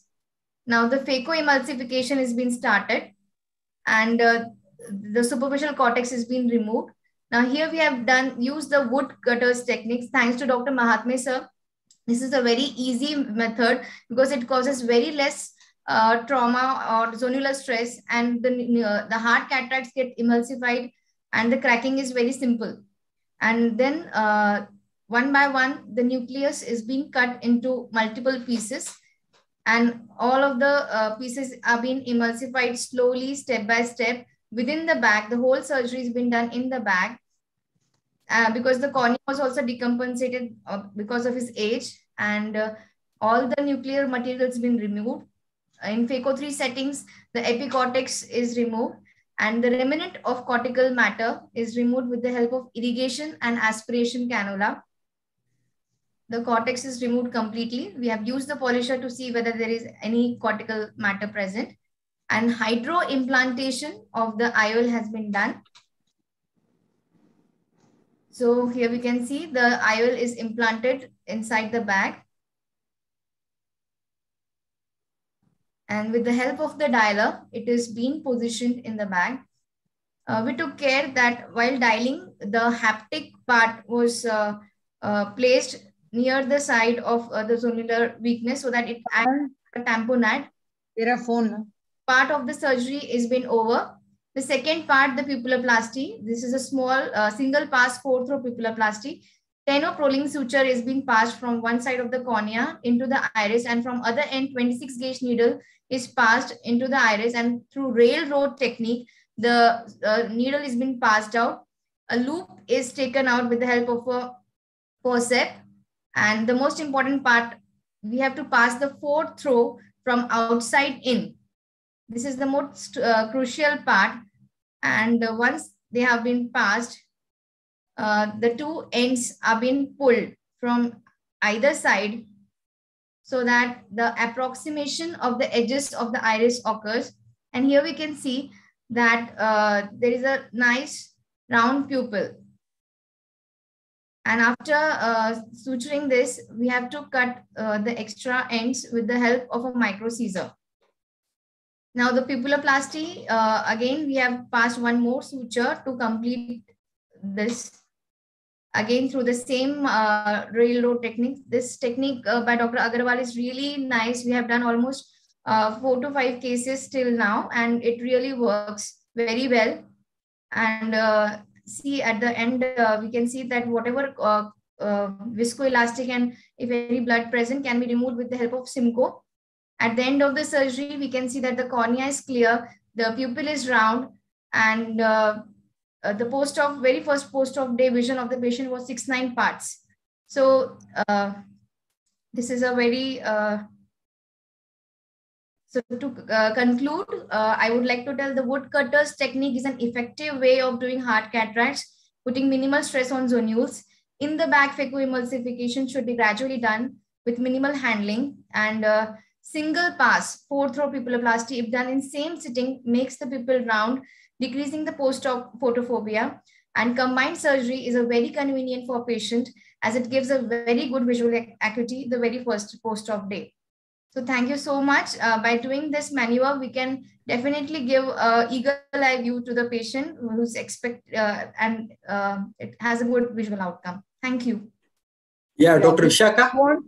Before we go on to our case, could you stop sharing? I would want Dr. Ravi Krishna also to show his video, because both are coloboma cases and they can be discussed together. Dr. Ravi Krishna, are you there? Yes, ma'am. I'll share. Can you share your video? Yeah.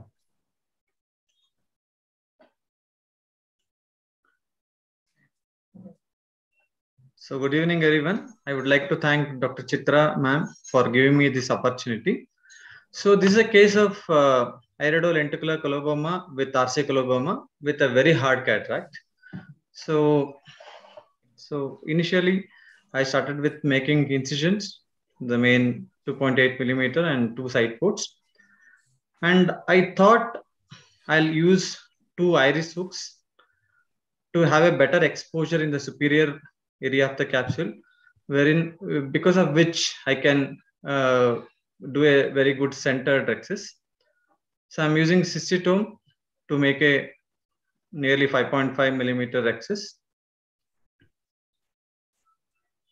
And I did a hydrodissection. Then I thought I'll put a capsular hook to stabilize the bag. This will reduce the damage to the adjacent zonules which are next to the area of coloboma. So I prefer to use flower petal technique in such cases where the cataract is too hard, and I use burst mode with a linear panel. And I most of the time I do bevel down phaco, and I'm using a 0.5 millimeter blunt dialer, not the chopper. So this is a central part which gets out now. So I'll be emulsifying the same, followed by 4 quadrant. The advantage of using burst mode in such cases is it reduces the effective phaco time. And in between, I come out and put either visco or viscoat to protect the endothelia, as I'm dealing with the harder cataract. So after emulsifying the nucleus, I decided to put a CTR to stabilize the bag after removal of the cortex. So here I just removed the capsular hook, and removal of cortex should be you should be very careful, and should be very well controlled, not to pull the bag in the area of zonular weakness. So finally, I putting the CTR and removal of iris hooks, followed by in the bag implantation of a single piece hydrophobic alveoli. And finally, IA. Yeah. Okay. Thank you. Yes, very good cases both of you all have shown. Can you stop sharing? Yes. Dr. Parul or Dr. Suvera, I want you all to answer this question. Dr. Parul, would you, in a lens coloboma, would you think that you should use CTR because it's an area of zonular weakness? Would you want to use it CTR for that, or would you also believe that there could be a fluid misdirection, so you would use a CTR in this particular case, or would you use it as late as how Dr. Ravi used in his particular case of very hard cataract?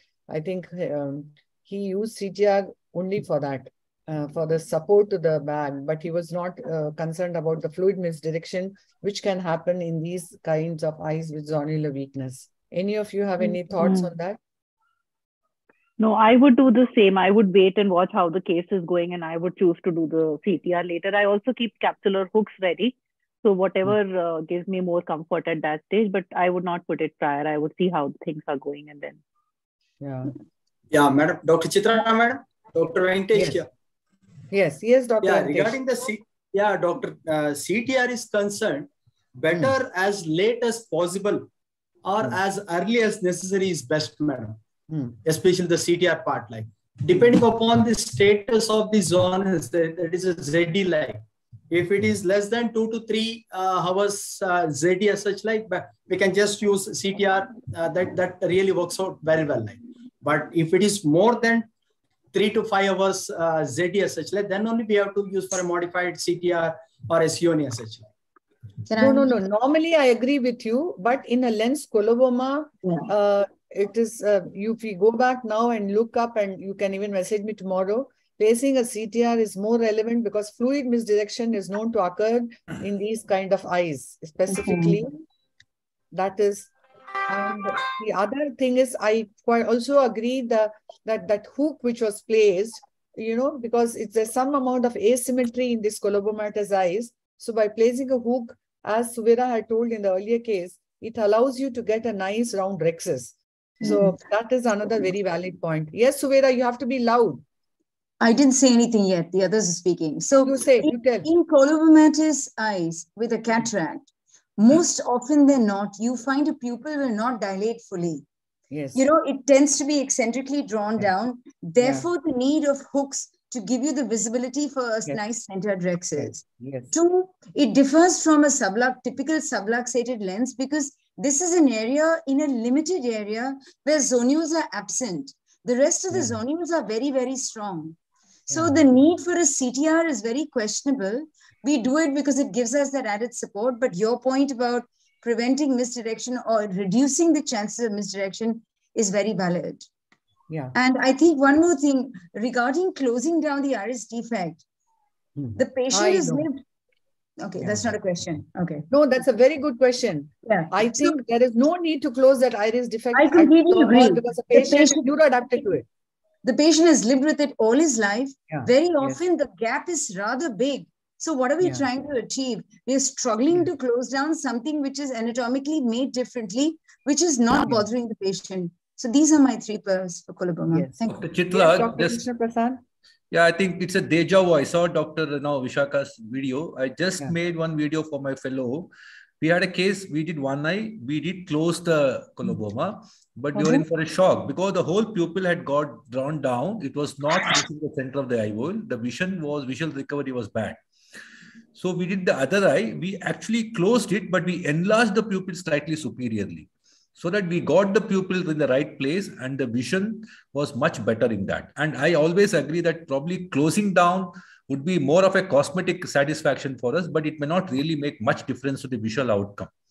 So at the same time, if you close it, please recenter the pupil by actually doing a small sphincterotomy superiorly and bring down the iris pupil, because that case, the pupil will really be small and it will be decentered to the center of the eye. I think both are excellent. I have a question. He will be coming. One minute. Yes, Dr. Ramurthy. No, both the excellent surgeries they showed, I completely agree. I don't think a congenital coloboma really need to be closed because the patient has lived with it all his life. And also the fact that the capsule is going to opacify there and hardly any light is going to pass through the periphery. And again, even the endocapsular ring placement is quite questionable. At least in these two cases, there was a definite iris coloboma, but I at least could not see any lens coloboma. If there's no lens coloboma, if the zonules are intact in both these cases, maybe the excellence of the surgery, I hardly found any phacodonesis or any difficulty in creating the capsular excess. These cases, maybe even a placement of an endocapsular ring is not necessary. And finally, one question to you, Dr. Ravi Krishna. Yes, sir. I saw you're using a wonderful machine, Centurion. Your IOP you had kept at 85. At one place, you went to 90. 85 is almost something like 110 centimeters bottle height. Sir, actually, I somehow I'm used to around 65 to 70, but in this case, I think I had kept at around 85. So I usually keep it around 60 to 70, sir. Okay. The other question is, which I wanted to ask is, there was one thing you didn't notice, that the open end of the CTR was at the site of lens coloboma. It should have got dialed further on. Now, supposing this was a case, Dr. Naren Shetty, you have raised your hand. If it was a case of a microcornea, what are the other challenges which you'll be facing? A coloboma and a microcornea. Do you have any thoughts on that? For me, ma'am? Yes, ma'am. So I think, sometimes, if the fibrosis is not happening, I mean, it's not too good. What happens? Sometimes people do get the edge effect because of the optic edge. Before the surgery, there was no optic edge at all because the lens was there, natural lens. But after the surgery, you get that optic edge. Sometimes people do complain of optical disturbance. There is nothing wrong with suturing the iris. You can still do it. But very important is, like Krishna Prasad sir told, is you need to slightly center it or enlarge the pupil so that there's more light going in and their night vision improves in such patients. Now, let's say if you don't want to do so much of trauma and so much of inflammation post-surgery because you're handling the iris so much, is just to put a coloboma ring, so that you occlude the optic junction so further. And then you can always, if you want, you can always do a iris, laser post surgery. You can do laser pupilloplasty. So you can shift the position of the pupil later on. Yeah, different thoughts. But Dr. Krishna Prasad might have something to say. A microcornea, has it been so hard that you felt you had to do an SICS? Of course, this is a phaco webinar, but it's all right. SICS in a very hard microcornea case. And have you done that? Yes. And in those cases, would you want to make your incision a little bigger because the cornea is small? It's a very valid question, and we do get such cases. Colobomatous microphthalmus is a very known entity. Yeah. The thing is here, SICS would be slightly illogical because the lens size is not very small. It is not a small lens in a small cornea. The anterior segment is small, but the lens is fairly big or normal size. So that would create a lot of real estate problem if you want to take the nucleus into the AC and out of the eye. So phaco is the boon in such cases. Only thing is you need to make certain changes, as putting even iris hooks. We cannot take a corneal entry for iris hook because that will pull up the iris up, as the AC is actually having very little, the AC depth is very small and the whole. So we have to take the entries, almost at the scleral or the limbal side, so that we have, which can actually retract the iris, not tent it up. At the same time, you have to probably use a 2.2 instead of 2.8 if you are used to 2.8. So you have to do a microcoaxial phaco and try to work in the lower plane away from the cornea with all the present day viscoelastic support. I think we can still do, however hard the cataract is. I think we'll be able to do it, and phaco is the way to operate a colobomatous microphthalmus. Okay. Thank you very much. We have covered important things. We go on to our next speaker, Dr. Anuj Kodnani, a young guy. Are you doing your fellowship or you have finished it? About to finish, ma'am. 6 months. Okay. So at KMC Manipal. I finished the MS from Manipal. Yes. Right now I'm at Madhuwala Hospital in Baroda. Yeah, Yes. Baroda. Yes. So he's going to show us a very tough case which he has handled. On to you, Dr. Anuj. So good evening, everyone. I would like to thank Chitra ma'am and AIOS ARC. So my top pearl for cataract surgery will be how to effectively chop cataract, especially in harder grade of cataracts. I'll just share my video. Is the video visible right now?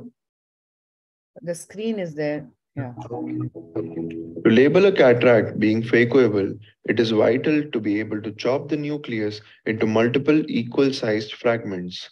The secret to a complete chop in every attempt is the correct depth and angle of approach. This is where the central well comes in picture. The central well should be beyond the center of the nucleus at around 70 to 80% of the depth in order to get a correct angle of impalement. A slight amount of phaco power is applied to bury the exposed tip into the central wall of the well, and the Sinski, after being placed close to the tip, exerts a force in the opposite direction. This should be performed while the exposed phaco tip is embedded into the walls of the central well, reaching to around 70 to 80% depth, and during the entire chop, there is sufficient vacuum being constantly applied, which not only stabilizes the nucleus but also prevents it from going into the periphery, hence avoids any stress on the zonules. In denser cataracts, the central well needs to have a well-defined depth. It helps in achieving a complete antero-posterior crack. This technique is extremely safe as the rexus margin is never crossed. It has minimal stress on the zonules and the nucleus is cracked within the bag itself. In this chop here, a Sinski hook is used instead of a sharp chopper. You will notice that both the phaco tip and the Sinski stay inside the rexus margin and they exert an equal and opposite force, leading to a complete crack in the nucleus. The phaco tip should be anchored in the very center during the entire emulsification process, and the fragments are nudged towards the tip using the other instrument. If at all the tip needs to go towards the rexus or under it in the peripheral zone, we need to make its bevel up while doing so. To execute all these movements seamlessly, it is essential to maintain centration of the eye in the microscope view with a good red reflex during the entire surgical process. We take advantage of the lamellar orientation of the lens fibers, which allows easy manual separation of the natural fracture planes in a dense nucleus. Staining the anterior capsule helps in deciding the width of the central well and also helps in demarcating our Lakshman Rekha of safety beyond which both the instruments are prohibited to pass through. The phaco energy used to create the well is at a much lower plane, and because these multiple equal-sized fragments are being nudged in the center, they occupy the superior empty space of the well, which keeps them at the anterior capsular plane. This results in immediate post-operative clear corneas, even in dense brown cataracts. A safe idea is to move towards the iris plane and switch to epinucleus mode at the time of emulsifying the last nuclear fragment. A point to remember is, more the number of fragments, less will be the power used to emulsify them. We can decide on how many nuclear fragments we want to create in every case depending on the density of the nucleus. Hence, the overall phaco energy consumption in this technique is significantly reduced for the entire emulsification process. The well can be wider in size if required, as there is ample peripheral nuclear core remaining for a proper hold during the chop. Another important point in harder cataracts, especially the leathery kinds, is to have a multiplanar approach of the Sinski where we need to separate the fragments layer by layer going into deeper planes unless we see a complete crack till the base of the nucleus. Finally, developing these solid rules and inculcating these textbook habits in our surgery will exponentially reduce the risk of complications and deliver consistent results to our patients.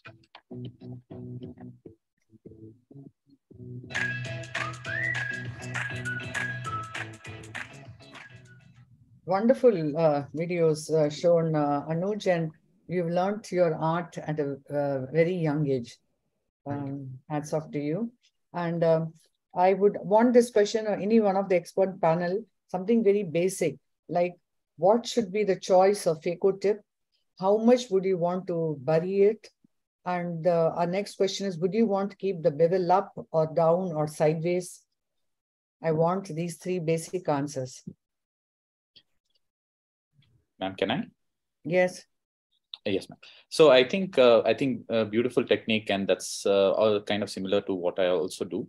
I think what is important, like ma'am said, is one is the tip. I personally prefer a 45-degree tip. It's very important because I mean, there's a little bit of compromise on hold, but what is very, very important is maneuvering is very easy. Let's say if you want to turn right or left, you just have to rotate the phaco handpiece instead of, actually moving. If you have a zero tip, you have to actually move the whole handpiece right and left to catch the pieces. That's one. The second thing is in terms of burying, one thing you have to remember is the softer the cataract, more deep you need to go.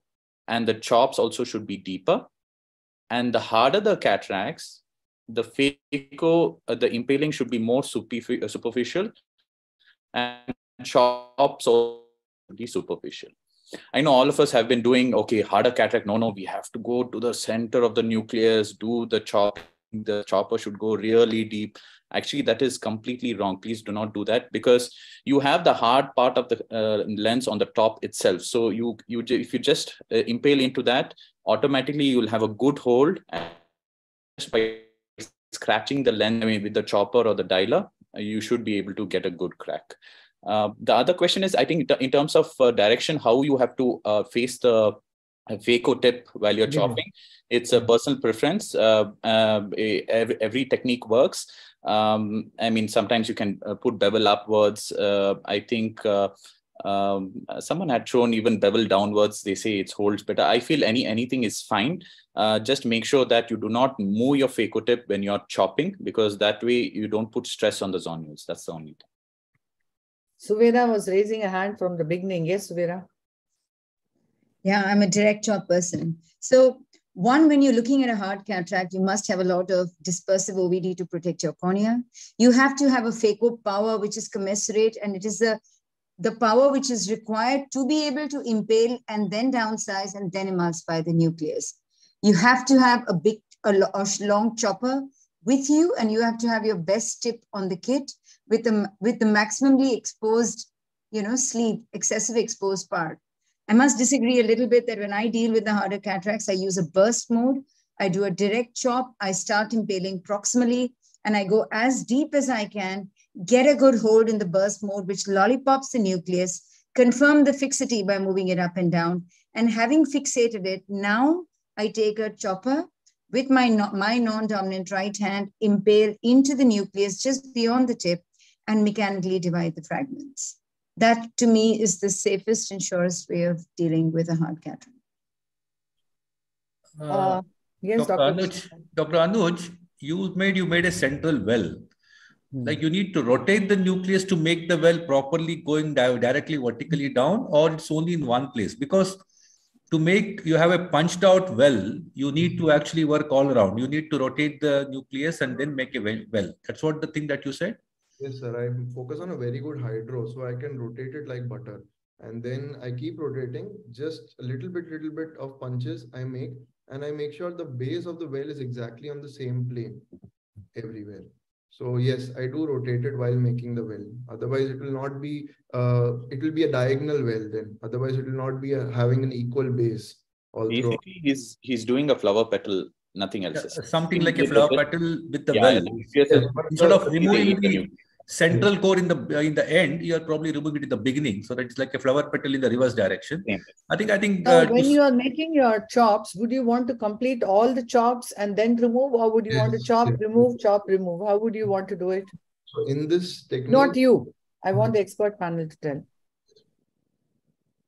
Dr. I always remove. Once I chop, I remove one piece. I always decompress the bag. I won't keep all the pieces because the rotation becomes much easier. Yeah. Because all these hard cataract, they're very much stuffed into the bag, and most of the bags are weaker. So better decompress the bag as early as you can. Also, the advantage of removing each piece after you've chopped is that you're getting place to maneuver and do the further chopping. Otherwise, it becomes very crowded and the stress is on the zonules. So once you've got a clear pie and a segment, the idea is to remove it and you get a better space to move around also. Okay. Thank you very much. We shall now, Anuj, we go on to the next speaker, Dr. Anup Chirayat, again, who's the medical director of Eye Vision Eye Hospital, Thrissur, and he's a phaco, a refractive surgeon, and also does the medical retina work, and quite an amazing surgeon. And let's see what his video is going to show. Different learning. We move on to beyond phaco here. Yes, doctor. Unmute yourself, yeah.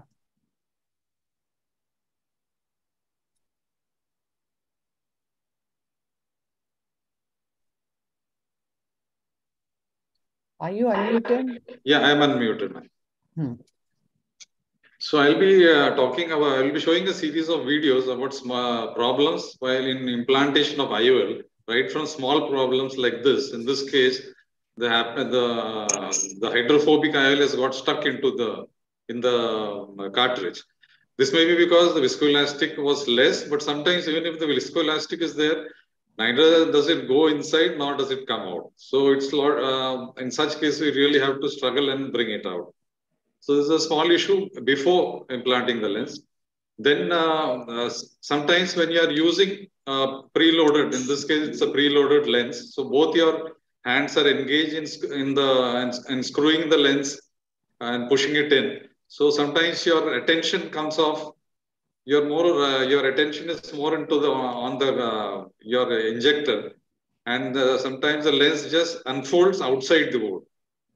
And the problem here is because this is a preloaded lens. So again, putting this lens back into that may not be possible. So in this case, I'm using a cartridge of a sensor lens and implanting the same lens in. So this is another problem which can occur with an IOL. Then in this case, this is again a hydrophobic toric lens. So I folded the haptics, both the haptics over the optic.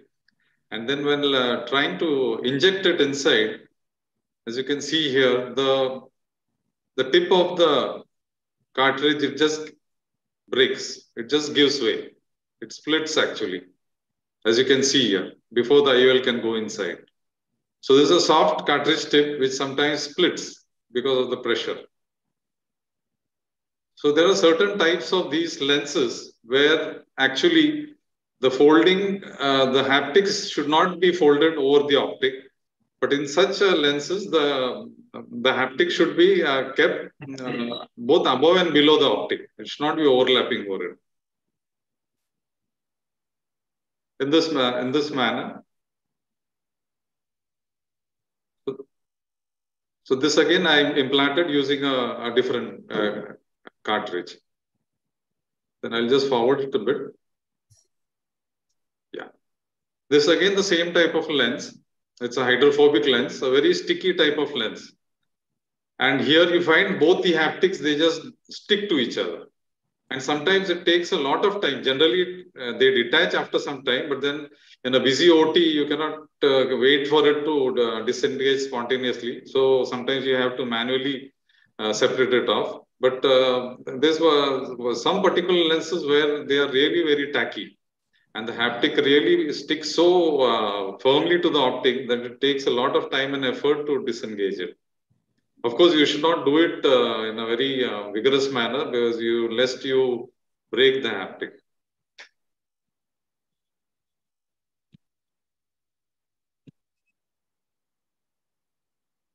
Fine. In these particular lenses, so this is how the lens has to be loaded.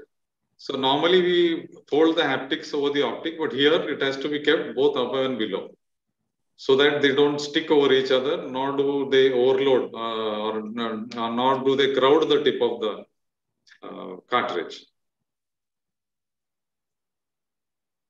And here in this case, the haptic has got stuck. The trailing haptic has got stuck in the wound because it has unfolded inside the wound because of premature removal of the cartridge. So here, one care one has to take is one should not push from outside. Rather, the lens should be disengaged from the inside, or you may end up causing a Deschmann's detachment.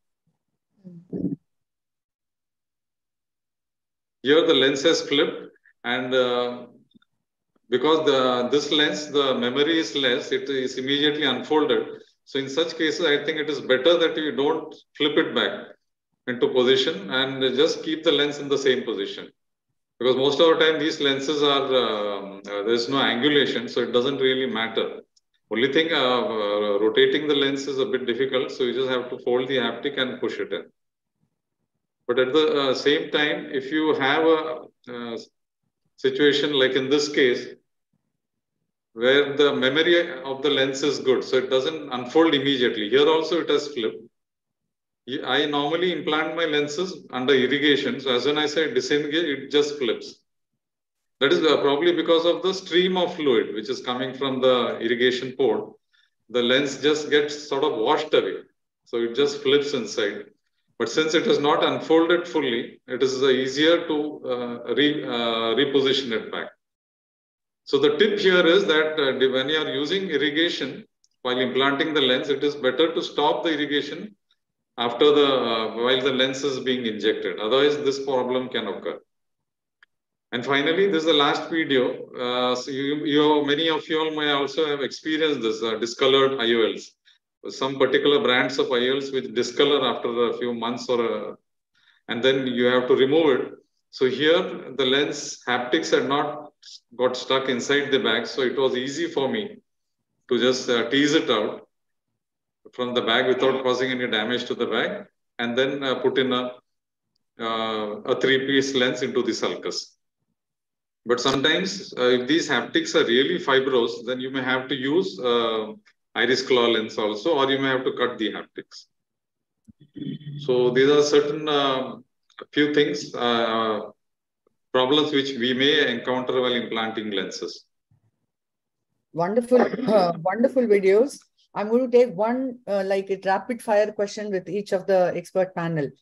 Now, Suvir, I'm going to ask you this question. If the IOL is flipping, he says that he just said that we need not flip it back. What is your thought on that? Oh, you have to flip it back. You'll mess with the sphericity. It needs to be put in this correct position. So turn it around under viscoelastic. Thank you. Yeah. Yeah. Now, the other thing is that that other case where it was flipping, it was a very deep AC. Do you think, could it have been a high myope in that particular case where it flipped? It's just a thought, it's not a question. And Dr. Ramurthy, are you there? Dr. Ramurthy, are you there? Okay. Dr. Krishna Prasad, the challenges in loading and unloading IOL of a very extreme part, like what are your comment on that? Yeah, actually, I have compiled a similar, catastrophes with the IOL. When you have a lens which is like very high power, maybe plus 30 or something, so we actually sometimes, especially the Indian companies, the lens is much thicker, unlike some of the multinational brands. So you cannot use the same cartridge which you would probably use it for a lens of a lesser dioptric power.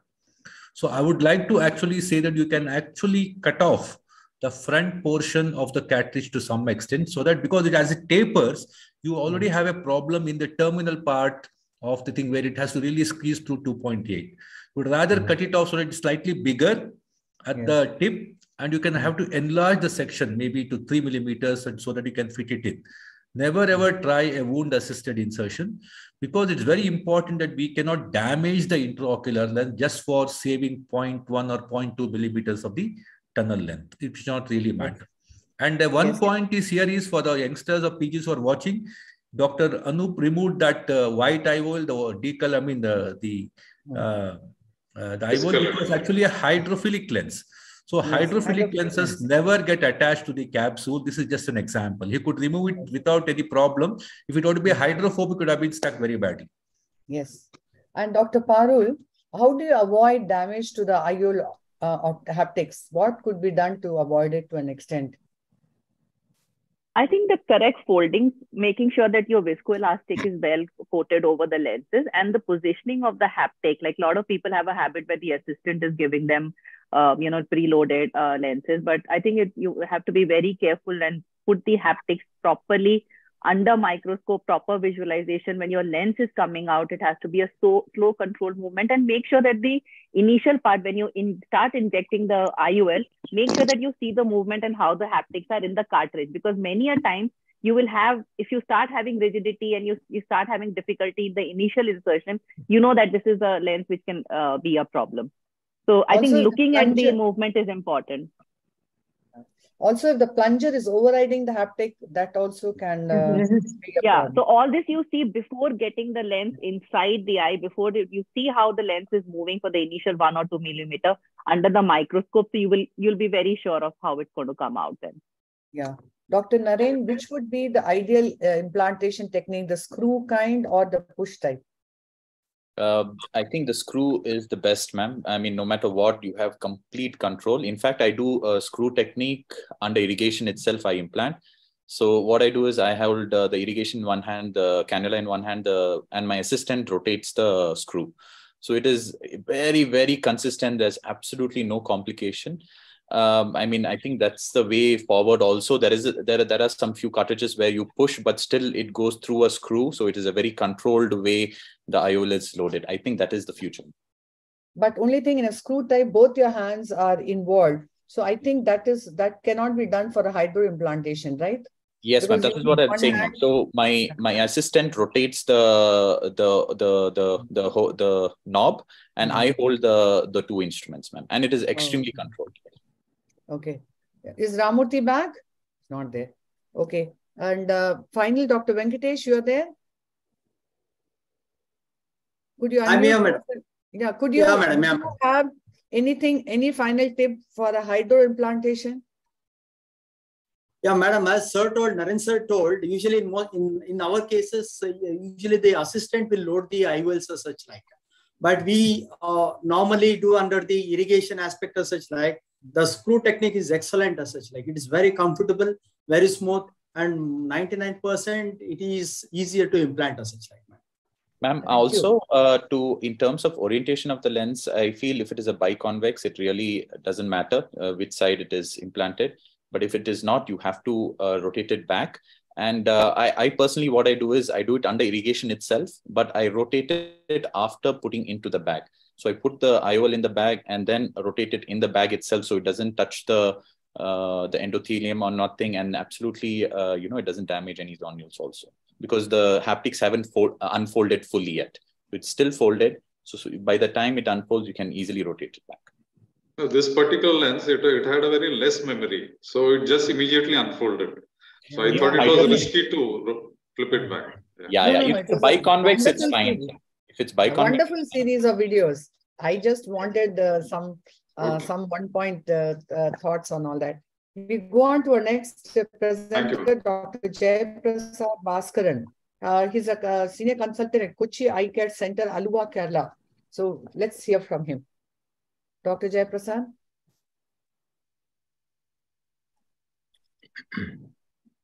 Let me share my screen.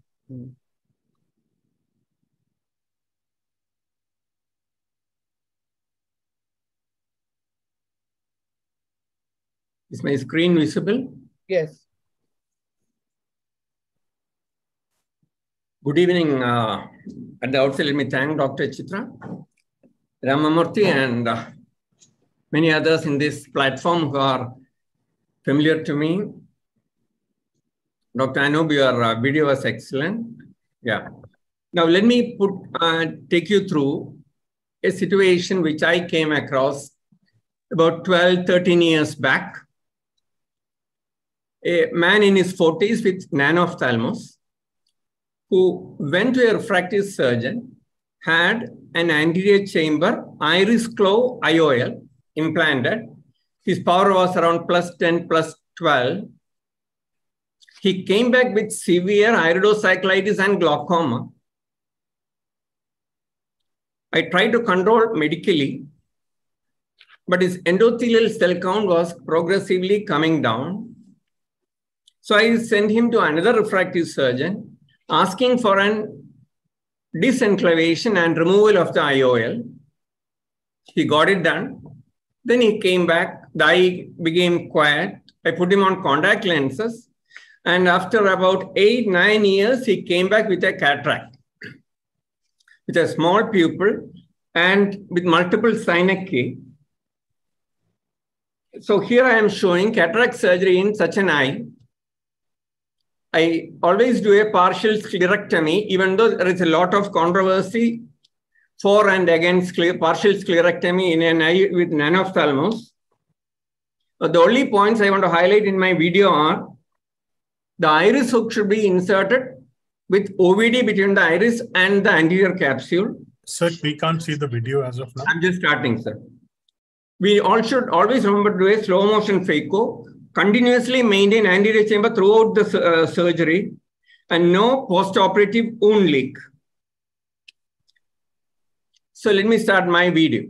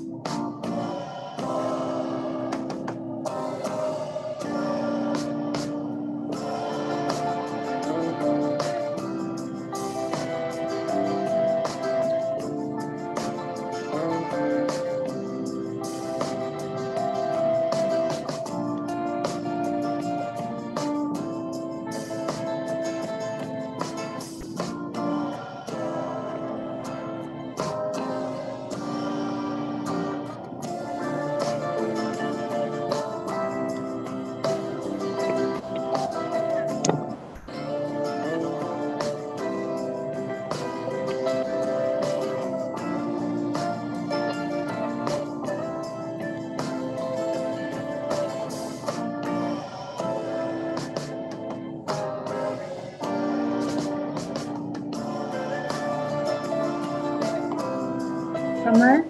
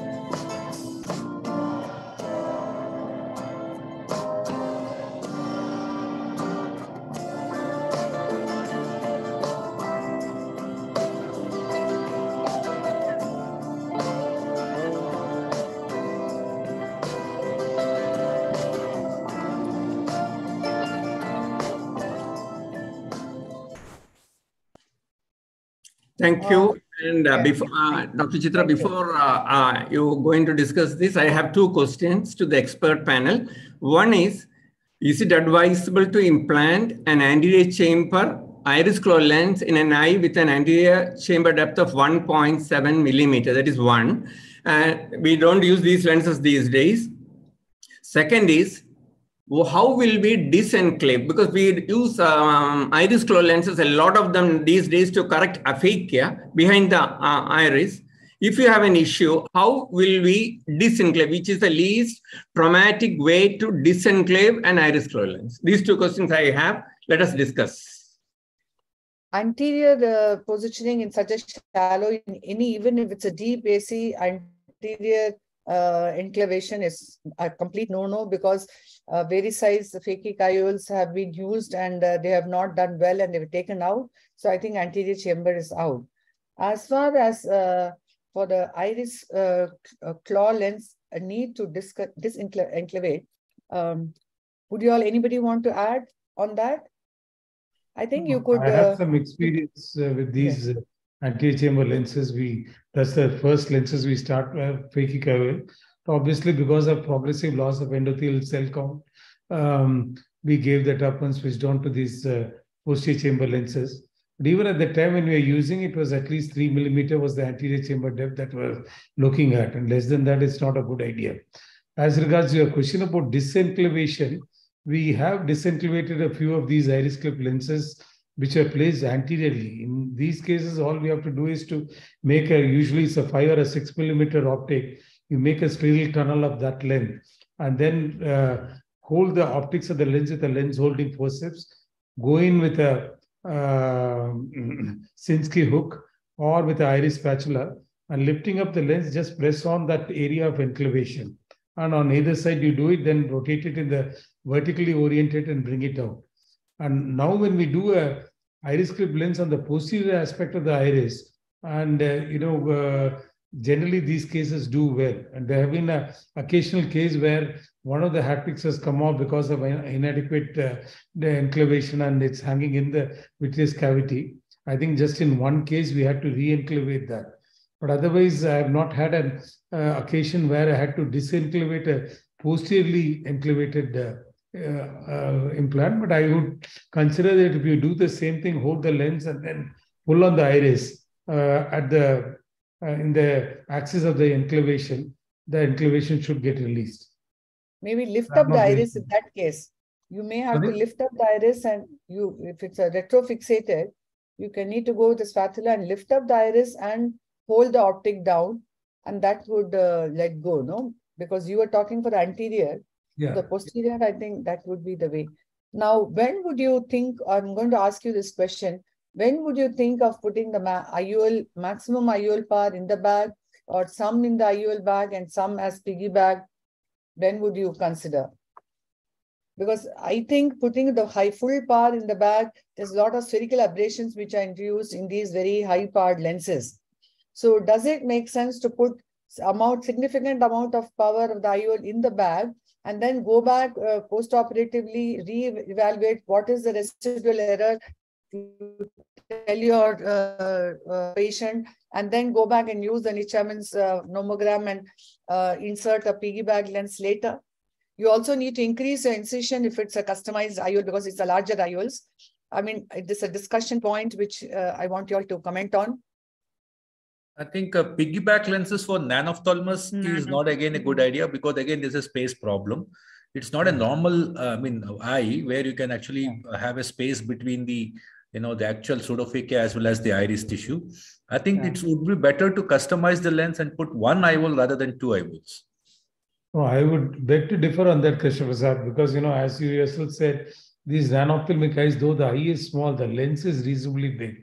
And most often these lenses are 3.5 to 4 millimeters, the natural lens in the anterior posterior diameter. And we take that out, even your 40 diopter lens measures only about 1.5, 1.3 millimeters in the anterior posterior diameter. So there's enough space for putting in two of these lenses even in these nanophthalmic eyes. And I have done this, and up to 56 diopters. It's not just the spherical aberration. The bigger challenge in these cases is getting the right IOL power calculation. if you use even 4 different modern formula, generally I swear by the Barrett Universal 2, Offer Q and others, I mean the SRKT, each one often gives a different oil power and you're not sure which one to implant. So in these situations, what I do is to go ahead and place a plus 40 diopter lens.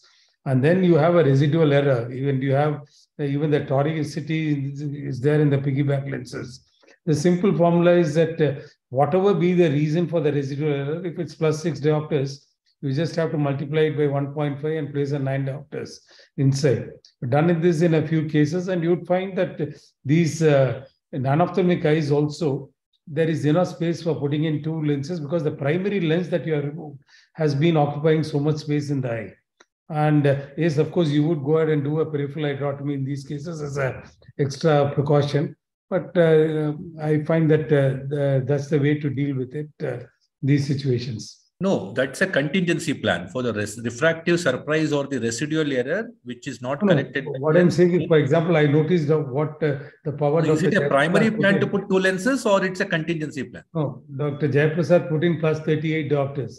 Up to plus 40 diopters, because we have good aspheric single piece lenses already available with us, I go ahead and implant this. But in case there are cases where we require 50, 52, 54, like that, where we are not even sure of the oil power, then we, as I mentioned, the primary lens power that goes in is plus 40 diopters, and the balance power we put in as a piggyback. In this case, yes, this primary lens itself is 38 has taken care. Usually in real non-ophthalmic eyes, you find that the power required is even more. What was the axial width in your case, Dr. 16.5 or so, 16.5 or so. And the power was not very high because the cornea was steeper actually. These eyes, many of them do have steeper corneas. This eye was almost 50, near 50 diopters. Right. I think answering Parul's question, I would look at Barrett's. I think Kane's I look at for keratoconus, but now even Barrett has for Kane's. But I wouldn't look at Offer Q and SRKT because the 4th generation formula is what we have to look at for extremes of axial length. While Dr. Harshvardhan connects his video, one last question. Anybody would like to comment on when they want to use prophylactic sclerostomy? I think unless it's a thickened sclera with nano-ophthalmos, I don't see a need to use it. Anybody wants to comment on that? I think since nobody is talking, I mean, this is a carry forward from the days when extracapsular cataract extraction was being done. And this was fairly routinely done. You're supposed to do this about at least a week before your primary surgery. And then go ahead and do this sclerostomy and leave it open.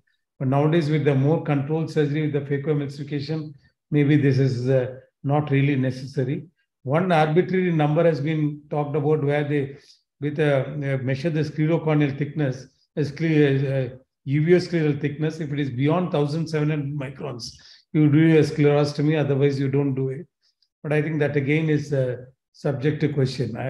As of now, we don't do this. We just go ahead and we are aware that uveal effusion is a possibility. They don't allow too much fluctuation in the intraocular pressure, but we get away with that. We don't really do this posterior sclerostomy nowadays. Yes, we now go on to our next speaker, Dr. Harshvardhan Gupta, who's the chairman and chief consultant at Om Netra Kendra and Laser Vision Center from Raipur. He's again a cataract, pediatric, and a refractive surgeon, and oculoplasty too. So multiple combinations. So on to your interesting video, Dr. Harshvardhan. Right. Thank you, ma'am. I'll start my first video. I'm just showing a few edited videos. Your volume should go up on your laptop. You're very feeble. Am I audible now? Yes, yes. All right.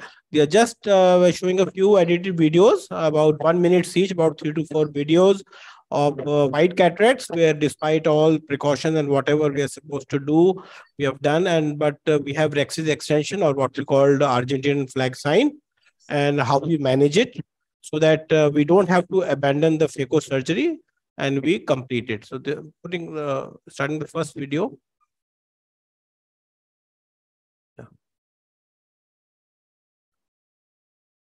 This is white cataract, and we're just starting the rhexis part. We'll just stick to the rhexis thing.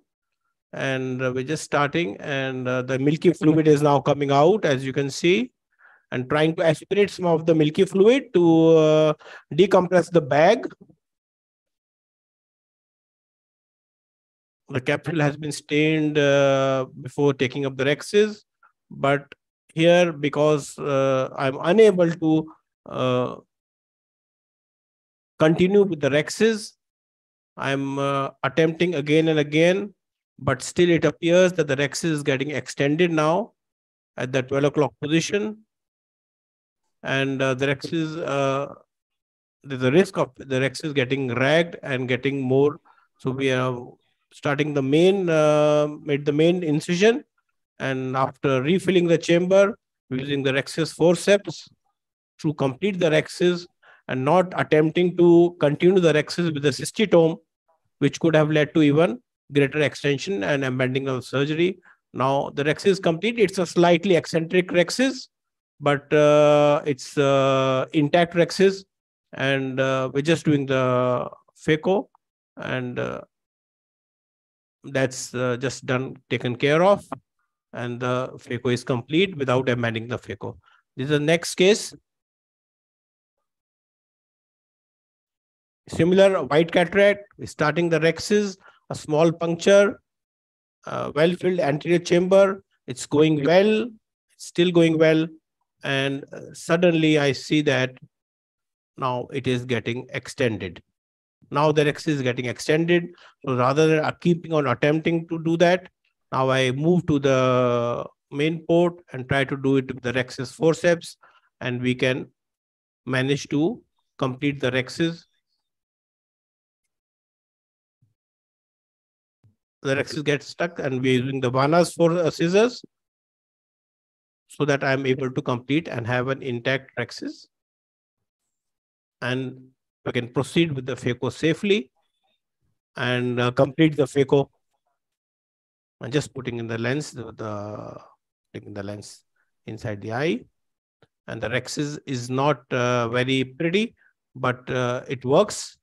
And we can safely complete the phaco and put the IOL in the bag.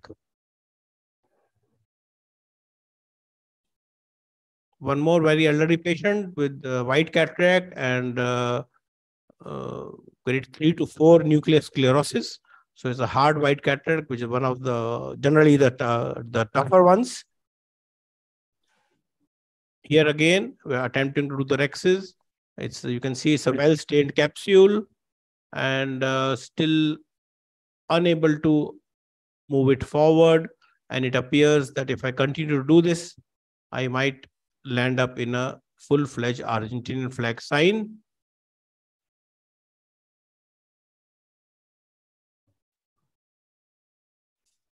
So here I'm abandoning the putting a viscoelastic, and then through the main port, again shifting to the rexis forceps. In the last two cases, I hadn't had to use the vanas, but if need be, we can use the vanas to create a more, and we are able to salvage the rexes and obviously take care of the cataract. And this is at the end of the surgery. The last case, again a white cataract. These cases are very few and far in between, but they do happen sometimes. And nowadays we see that we have got actually less and less of white cataracts, and we are getting softer and softer cataracts. Patients are coming earlier to us.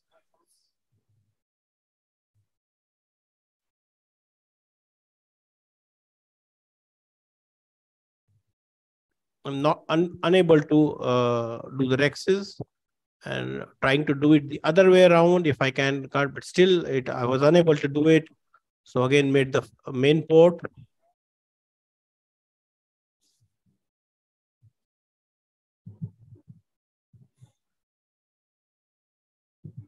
And gently we are just trying to complete the rexes as best as we can.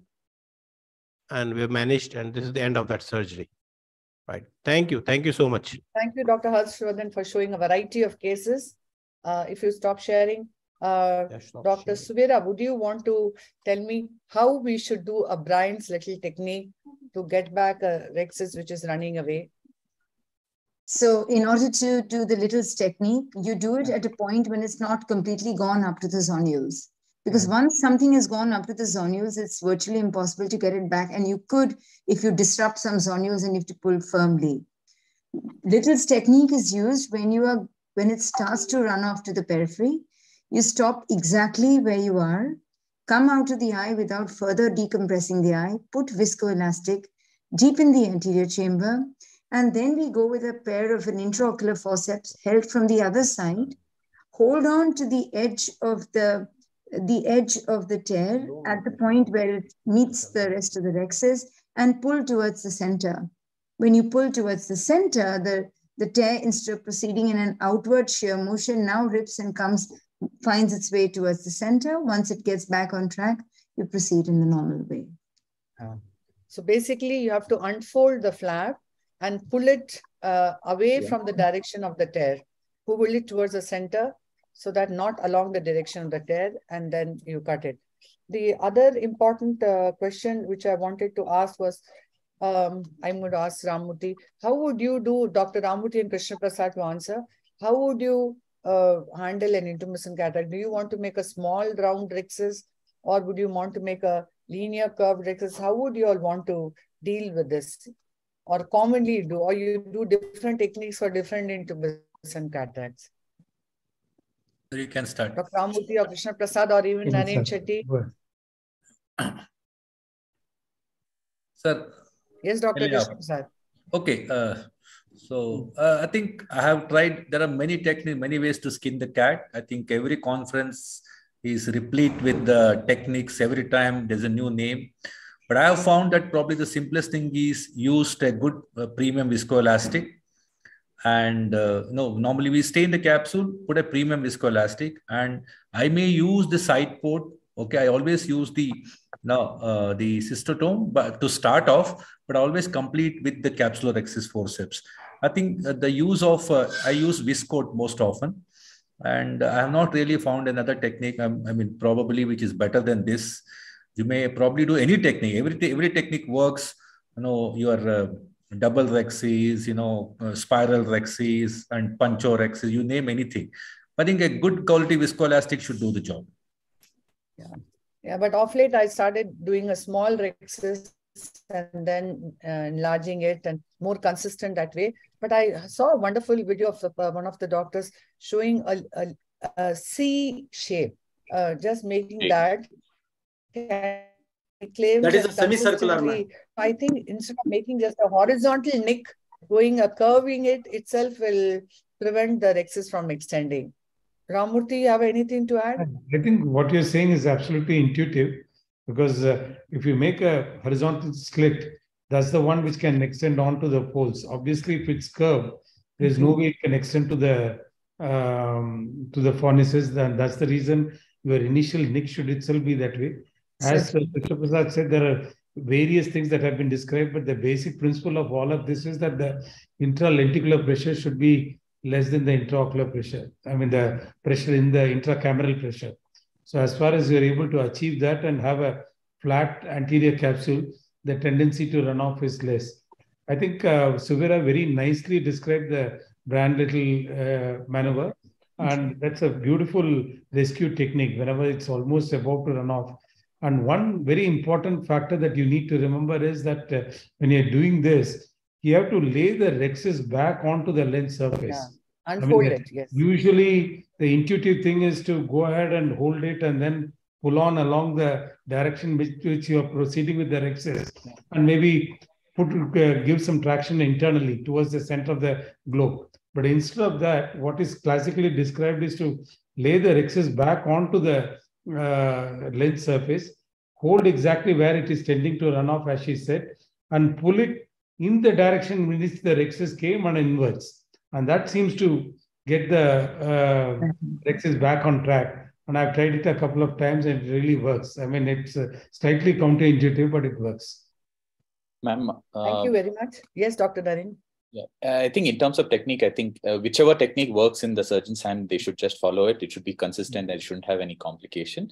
But simple ways also, you can, if it is an intermittent, you know that if you have OCT, it's good to use it. You can actually grade the kinds and you know which cases you can have an Argentinian flag sign. And if and one more small tip is on the day of surgery, you can always do a small YAG in the center of the lens so that some amount of intralentricular fluid comes out from the bag. So by the time they go to the OT, the interlenticular pressure would have reduced. This doesn't prevent the running away of the rhexis, but it prevents the Argentina flag sign. The other tip is also whenever we use, let's say a cystotome, right? It's a normal needle. It's got a angulated tip basically. If you have a needle which is like how a normal sewing needle, right? It is a complete, just a pinpoint the tip. So if you use that to make a nick in the center, that won't lead to a slit and which it'll go away. So that is also one few tips which I would like to say for the juniors and the PGs who are watching the webinar. While Dr. Rohita gets connected, Parul, you had raised your hand. You want to say something? Yeah, just two very basic points which we were noting and good videos. But when you're handling any rhexis which is trying to go out, here the handling was done through the main port. Now that can be very risky because the forceps indents the posterior lip of the tunnel, shallows the anterior chamber, and you lose the control of your anterior capsule. So whenever you're maneuvering your rhexis, preferably go through side port, not through the main port, and use the microvitreal forceps. Yes, 100%. I agree. One more question. At least IV mannitol prior to surgery, Afanova, that really helps a lot. Like IV mannitol 20%. For intumescent cataract, I mean, it's such a strong medicine to give. I think oral Grisol might be enough. Seeing all the condition will do, because many of our patients are cardiac patients. We have to have a proper standby anesthetist if you're going to use IV mannitol in small practices. So I don't want that message to go across. I think Dr. Rohita Naik is our next speaker, and she's a senior consultant in cataract from Narayan Netralaya, Bangalore, and she's going to show us her interesting case. On to you, Dr. Rohita. Thank you, ma'am. Good evening, everyone. Thank you, Chitra ma'am, for giving me this opportunity, and the panelists for the lovely discussions which we are having. Today, I am presenting a case of secondary IOL.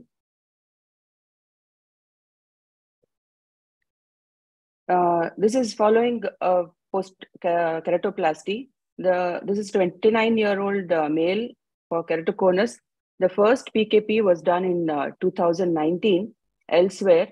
And in 2021, he was referred to our cornea department for regraft. The regraft was done along with the cataract surgery. And 8 months after the second graft, he was referred to me for secondary IOL. The challenges in this case was the large macular grade opacity nasally, extensive posterior synechiae, which is present, and also a posterior plaque, which you can see just behind the macular opacity.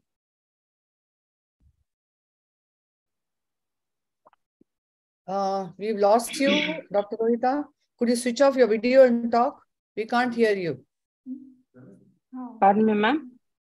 You can switch off your video and talk. Your network is bad, or mine is, I don't know. She's heard well. Oh, okay. Okay. I'll continue. Yeah, continue. Yeah, I do my side ports more peripherally, more limbally. Same with my main port. I do move peripherally. It's quite a large graft. The first challenge is to separate the posterior synechiae to find a plane to place the lens. Temporally, I'm unable to find the plane. So I go through the surgical PI and try to find a plane. Need to be very gentle during this process because we may cause an iatrogenic iridodialysis during this part. Once I feel that the pupil is good enough, I go on to the second challenge, which is the plaque. I make a small nick with the cystotome, use the micro scissors to make a nick to cut at least around 3 to 3.5 millimeter of a posterior rhexis, we can see that the posterior pigment epithelium is plastered onto the capsule. There is no distinction between anterior capsule, posterior capsule, but just a small 3.5 mm posterior rhexis I have done. And I was thinking, if I place the lens, I'm done. I'm trying to place the lens, but when I'm placing the lens, there is resistance. I'm not able to find a plane to put the lens into the sulcus. Initially, there was no vitreous disturbance, but I can see the vitreous disturbance. I just enlarged my incision after this. I am enlarging the incision. I'm trying to manipulate the lens using 2 instruments, but the vitreous disturbance is too much. So I think of explanting the lens to do a vitrectomy. I have not used Trifan blue in this case because it's a regraft patient. Triamcinolone, because it's a regraft patient. Now it dawns on me to put the hooks so that I see why I was not able to place the lens into the sulcus. Peripherally, it is clear. There is some more vitreous for which I do more vitrectomy. So after I've extended the incision, I place the 3-piece.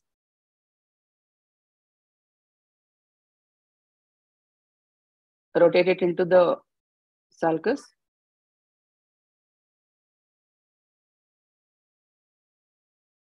Once I've taken out the hooks, center it.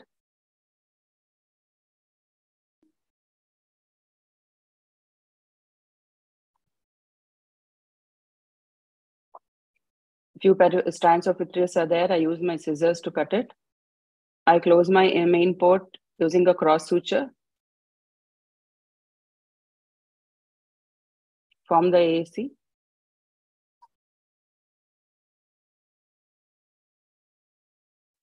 And this is his 1 month post-op. He is 612 best corrected with the -2 cylinder at 90 degrees.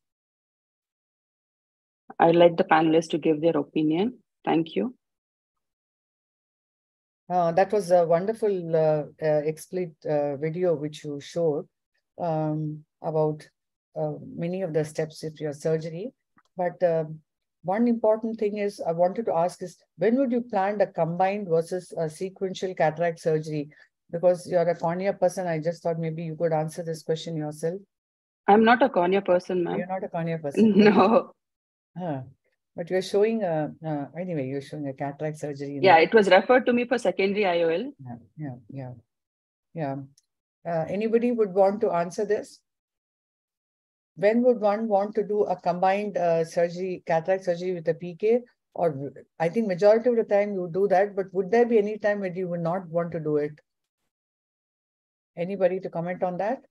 No, see, obviously, if you have a Fuchs dystrophy with a significant, visually significant cataract, so if you're already planning for a dissect or a DMEC or whatever, PDEC, so obviously you can go ahead and do the cataract surgery, because in any case, doing a cataract surgery with even a fairly, so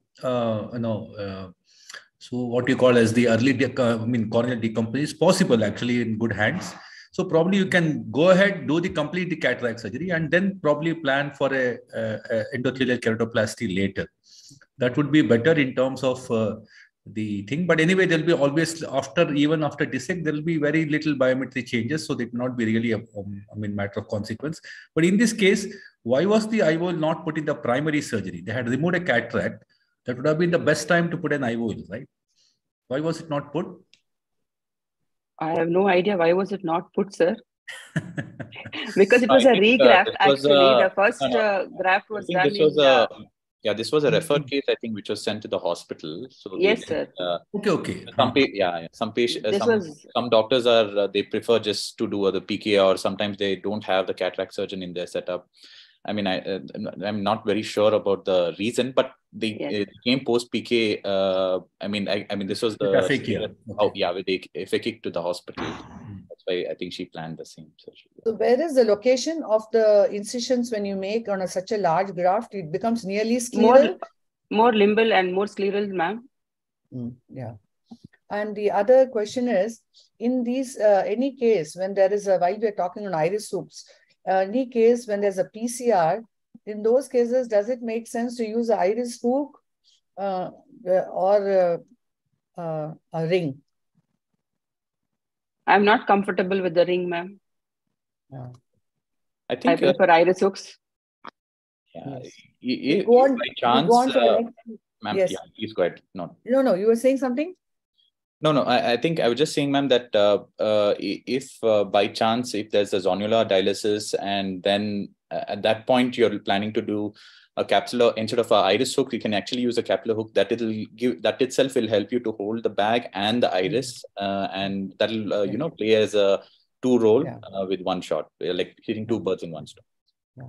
We go on to our next speaker, Dr. Amod Kitur, who's again a young student who is studying, a junior consultant from All India Institute of Medical Sciences, and he's going to show us a very interesting case too. Are you there? Yes, ma'am. I am there. Dr. Amod, yes. I'll just share my screen, ma'am. Yes. Yeah. Thank you, ma'am. At the outset, I would like to thank Dr. Chitra ma'am and the whole AIOS for giving me this opportunity. I am the senior resident working at RP Center AIMS under Professor Namrata Sharma ma'am. So I'll just share my screen to start my video. This is my learning as I entered the first year of senior residency. This was the case given to me. This was a traumatic subluxated cataract of a 48-year-old male patient. So I will just start my video. So I'll start with my side ports in this, and I'll just inject intracameral adrenaline to dilate. And here we can see around 3 to 4 clock hour of subluxation in a soft cataract, relatively around nuclear sclerosis grade 1 to 2. Then I'll go ahead and inject diluted tricot to see if there is any prolapsed anterior vitreous. Then when I wash the tricot, then I realize that there is some amount of prolapsed vitreous in the site of subluxation. So first, before starting anything, I will go ahead with my vitrector and I will do limited anterior vitrectomy in the site of the vitreous prolapse before moving ahead with cataract surgery. Then once I complete the limited anterior vitrectomy, then I'll inject the viscoelastic and I'll move ahead with my main port to start my capsulorhexis. Then I complete my capsulorhexis with Utrata forceps, and then now I am planning to put the capsular hooks here before starting my phacoemulsification. Now I will change my illumination to retro illumination and I will make 3 side ports to engage my capsular hooks. Now once the 3 side ports are made, then I realized that my capsulorhexis margin is not quite visible. So now I'll go ahead and stain the capsule. This is called capsular painting, so which is done under HPMC. So I did it, capsular painting. Now I can clearly delineate my rhexis margin to put my hooks in. So I'll put my all 3 nylon hooks, which are also called as capsular hooks, which have got silicone block. Then I'll do a limited hydro dissection and a good hydro delineation. And this is a relatively softer cataract, so it was not that difficult to complete my phaco. The parameters were kept quite low. If you can see, the IOP is 30. So the parameters were kept quite low, and simple chip and flip technique, take out the endonucleus and emulsify the rest of the material. So it was relatively easy. Then I'll go in with coaxial IA probe and take out the cortex and leave the cortex which is there under the capsular hooks intact. I'm not touching that cortex till last. And then I'll go in with my bimanual cannula, and then gradually and with control, I'll just take out the cortex, and then I'll take out my capsular hooks, and then I'll inject the CTR. I'll insert the CTR. Once the CTR is placed, then I can make out the bag is fairly stable to inject my planned 3-piece IOL. So I'll go in to inject my planned 3-piece IOL inside the bag. So once the IOL is inside the bag.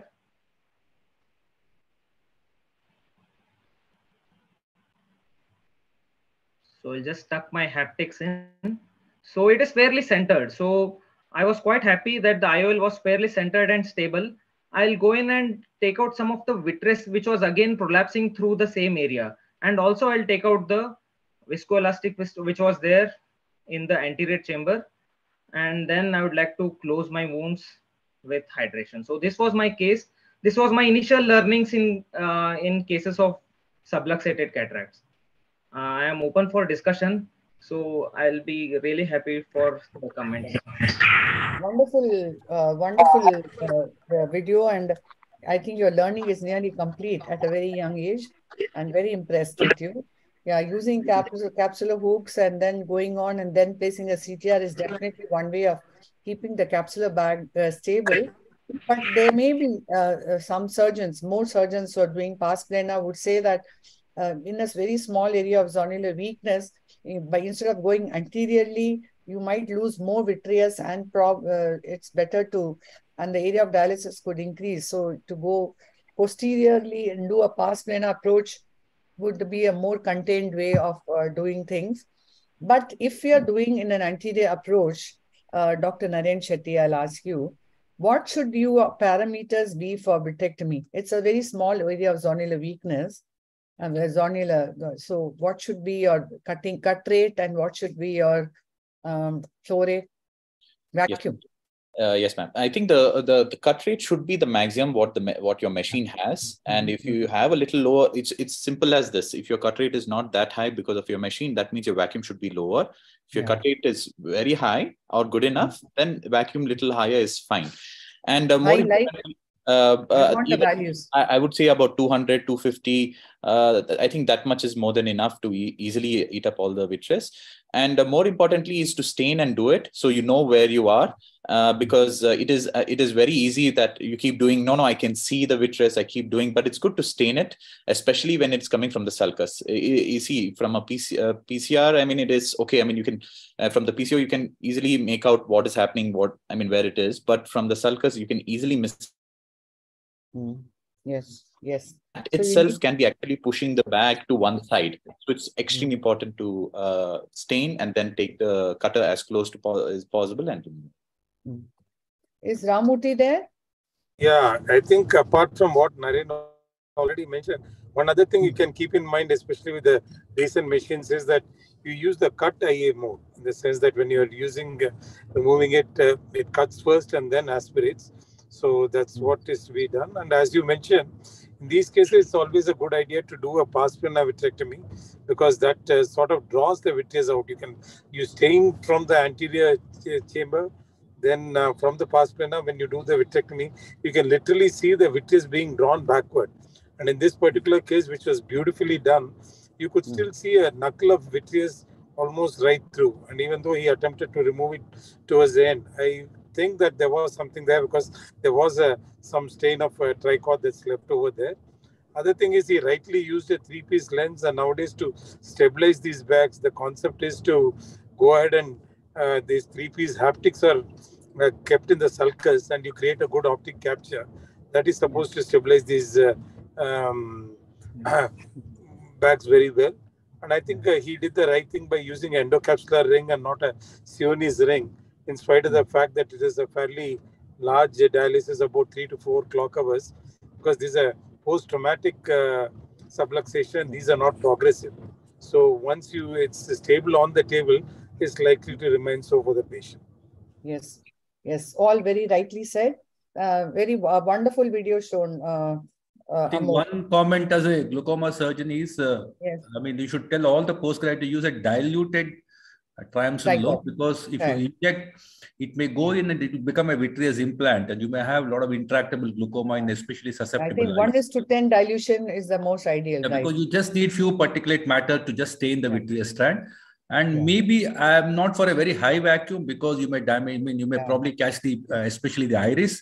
So I will be slightly lower on the vacuum, of course, on the highest cut rate. Yes, right.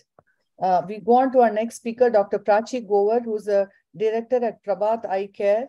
and is a phaco-refractive and glaucoma consultant, and let's look at her presentation. Dr. Prachi. Okay, good evening all.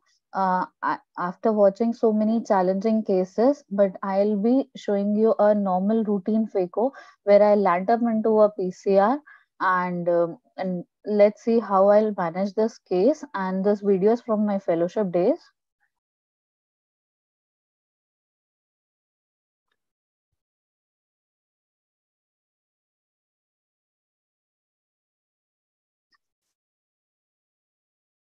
You don't want to talk?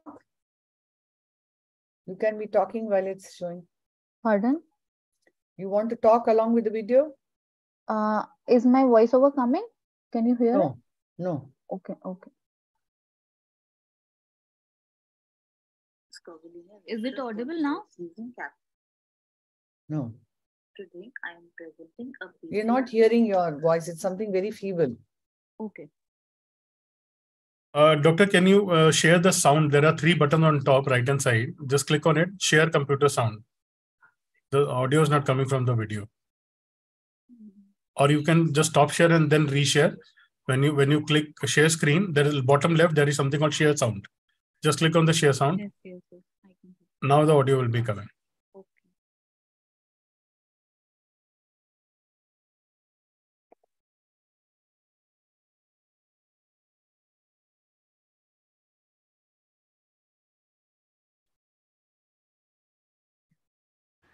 Is it audible now? Today I am presenting a PCR case which happened in a routine phaco-emulsification surgery. So let's see how I managed this case. So after making 2 initial side ports and main port, continuous curvilinear rhexis was made using capsulorhexis forceps. Gentle hydrodissection was done with minimum fluid.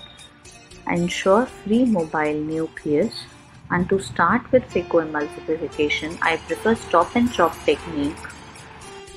After aspiration of anterior cortex and epinucleus within the rhexis margin to expose the anterior nucleus, I sculpt the nucleus to make a long and a deep trench with the bevel up phaco tip. Crack the nucleus into 2 halves manually using a Sinskey hook in left hand and phaco probe in right hand. Ensure complete separation and attainment of 2 equal heminucleus. Each heminucleus is then chopped sequentially to make fragments.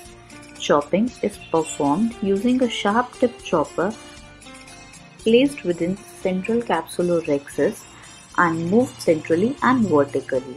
Fragments are then taken out of the bag, emulsified and aspirated at anterior capsular plane.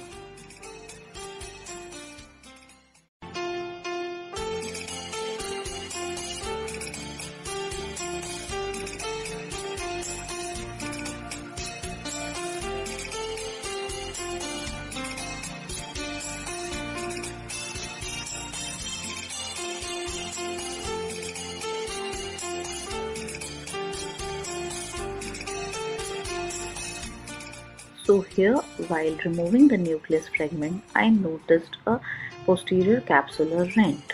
So viscoelastic was injected using second-hand instrument before taking out the phaco probe. And here, the case was converted to SICS and corneoscleral tunnel was made.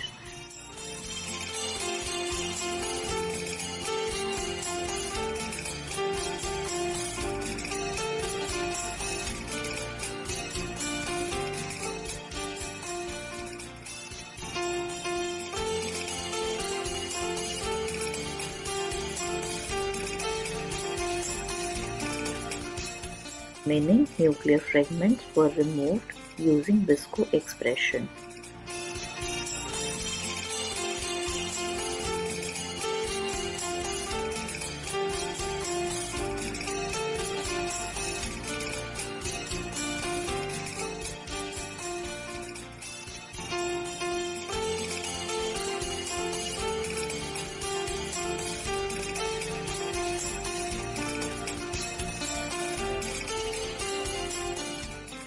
Bimanual anterior vitrectomy was done using cutter. and irrigation and aspiration of cortical matter was done using cut IA. 3-piece PMMA IOL was placed in the sulcus and viscoelastic was removed. Eye was closed after wound hydration.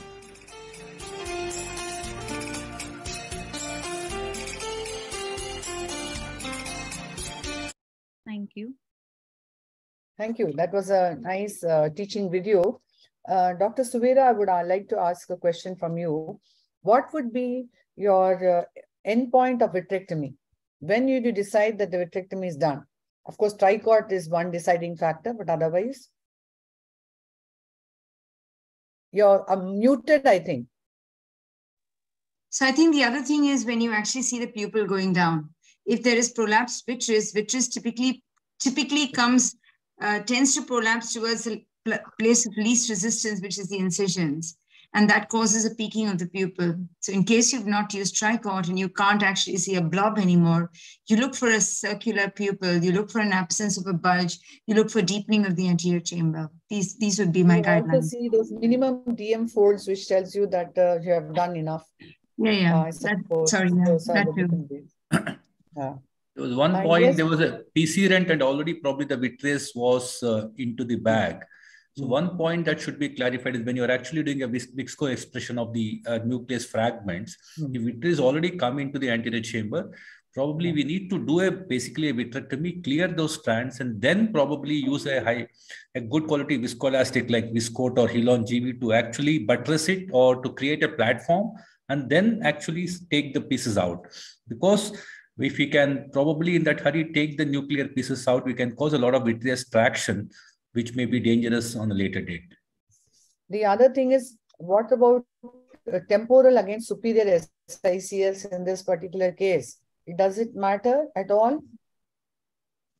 If you've had a PCR, and another thing I felt was she need not have made those side cuts, because it was only one half of the nucleus which was there that could have been avoided.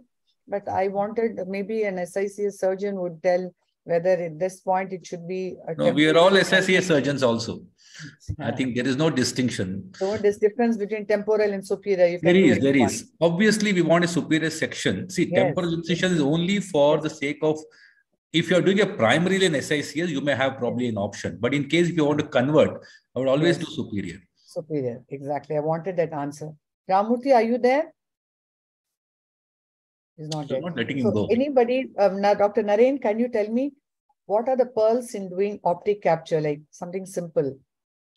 I think what is very important is in, let's say, if you know that there's a high risk of PCR, PCR in particular case, make sure your excess is not too large. Because if you have a very large excess, sometimes optic capture becomes difficult. And also, I usually do it under irrigation itself. I place it, and then what you can do is, this is one very important step is, let's say, once you put the 3-piece IOL in the sulcus, you have to take the cutter below the IOL and then finish off, some amount of viscoelastic which has gone behind or some amount of vitreous. Please remove all of that. And then anteriorly you can clean. That is very important because that's your last chance before you actually do the capture.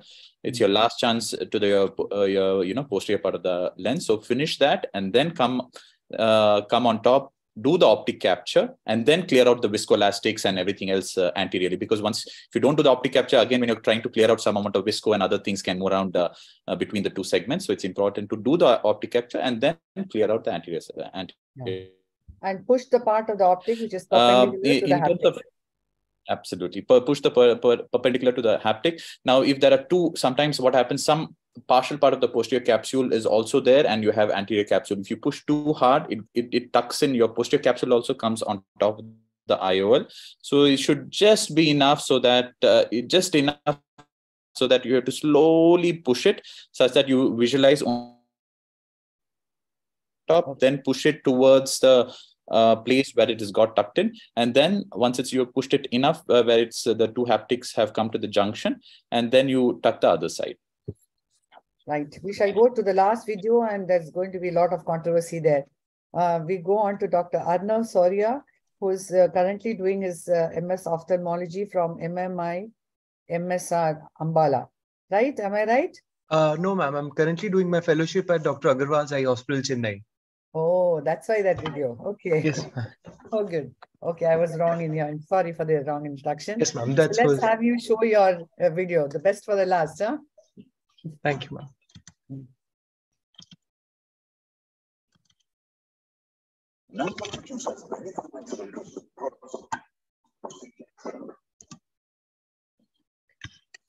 Is my video visible, ma'am?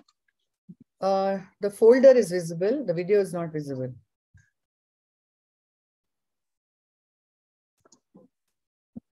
Would you want to reshare? Doctor, you can stop share and then reshare. First open the presentation and then share, sir. Or should Mr. Sunil share it? We are all, last video, we are all. Yeah, we are on. Right, done. Okay. Yeah. Very warm good evening to everyone. I humbly thank the Academic and Research Committee and Dr. Chitra Ramamurthy ma'am and the respected panel for giving me the opportunity to speak among the doyens of ophthalmology. So this 42-year-old female came to us with complaints of unhappy vision post cataract surgery, or as we call it, refractive surprise, with a multifocal IOL operated elsewhere. On careful refraction, the patient had a residual refractive error of plus 2.5 diopter spherical with minus 4.25 cylinder at 115 axis. The patient also gave history of LASIK surgery done elsewhere 15 years back, which might have been the reason for error in the IL power calculation and thus the refractive surprise. Patient was planned for left eye IOL explantation with reimplantation of new IOL with pinhole pupilloplasty to bring down the higher order aberrations of around 1.194 to within the normal range of around 0.3 to 0.5.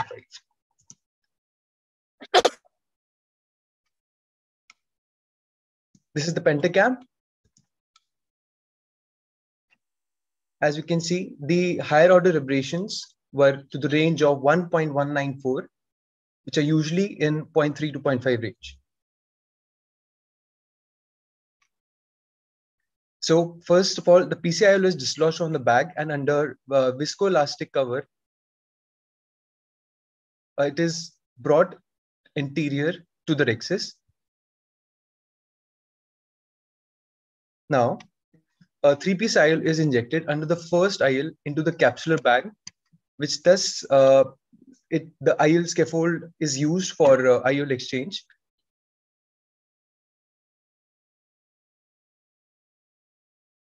We've placed the 3-piece IOL into the capsular bag.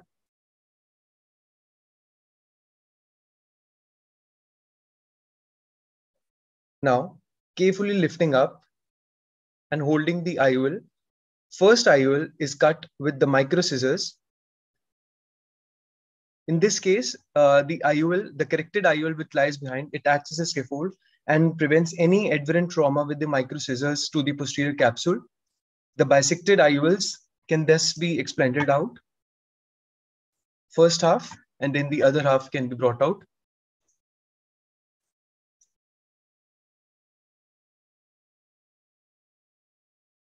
We make sure we check the parts of the IOL so that even we don't leave any broken haptics inside.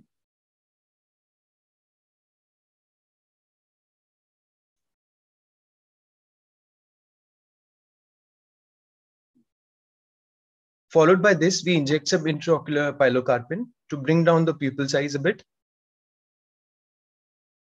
But this will not solve the problem of higher order aberrations that this patient with a cataract, corneal and a cataract surgery had. So starting with, we proceed to the single pass 4-through pupilloplasty. A 30-gauge needle, 2 paracentesis are created, and a 10-0 polypropylene suture is attached to the long arm of the needle, which is introduced into the anterior chamber. The anterior chamber can also be maintained with the help of viscoelastics or in trocar anterior chamber maintainer. By railroad technique, it is brought out. So the MST forceps are first introduced through the paracentesis, and the proximal iris leaflet is held. The suture needle is passed through the proximal iris tissue. A 26 gauge needle is introduced from the paracentesis from the opposite quadrant and passed through the distal iris leaflet after being held with an end grasping forceps. Next, the tip of the 10-0 needle is passed through the barrel of 26 gauge needle, which is then pulled out of the paracentesis. The 10-0 needle exits through the anterior chamber along with this 26 gauge needle.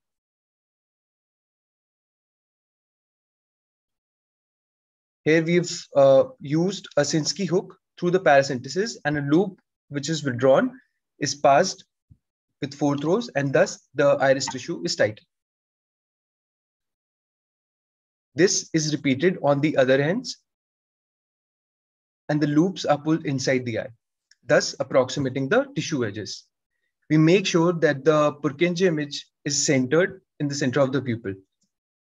After we've done, and being a novice surgeon, we do realize that performing such a complex task may not be very easy, and the pupil size is too small. We use a pinhole template actually to see the correction of vision pre-op only, so that we see if the patient is able to read better with a 1.5 mm pupil or with a 1 mm pupil. Once we've realized that the pupil is too small and the Purkinje images might not be centered, we can enlarge it using a vitrectomy, which enlarges up to 1.5 mm pupil. All through the process, endoilluminator also helps us in clear visualization. Now we see that the Purkinje image is much better centered. This is the post-op day 2 image. Patient who had vision with a refractive surprise and with the corrected IL, she was reading 6.6 without glasses. These images show the steps of surgery.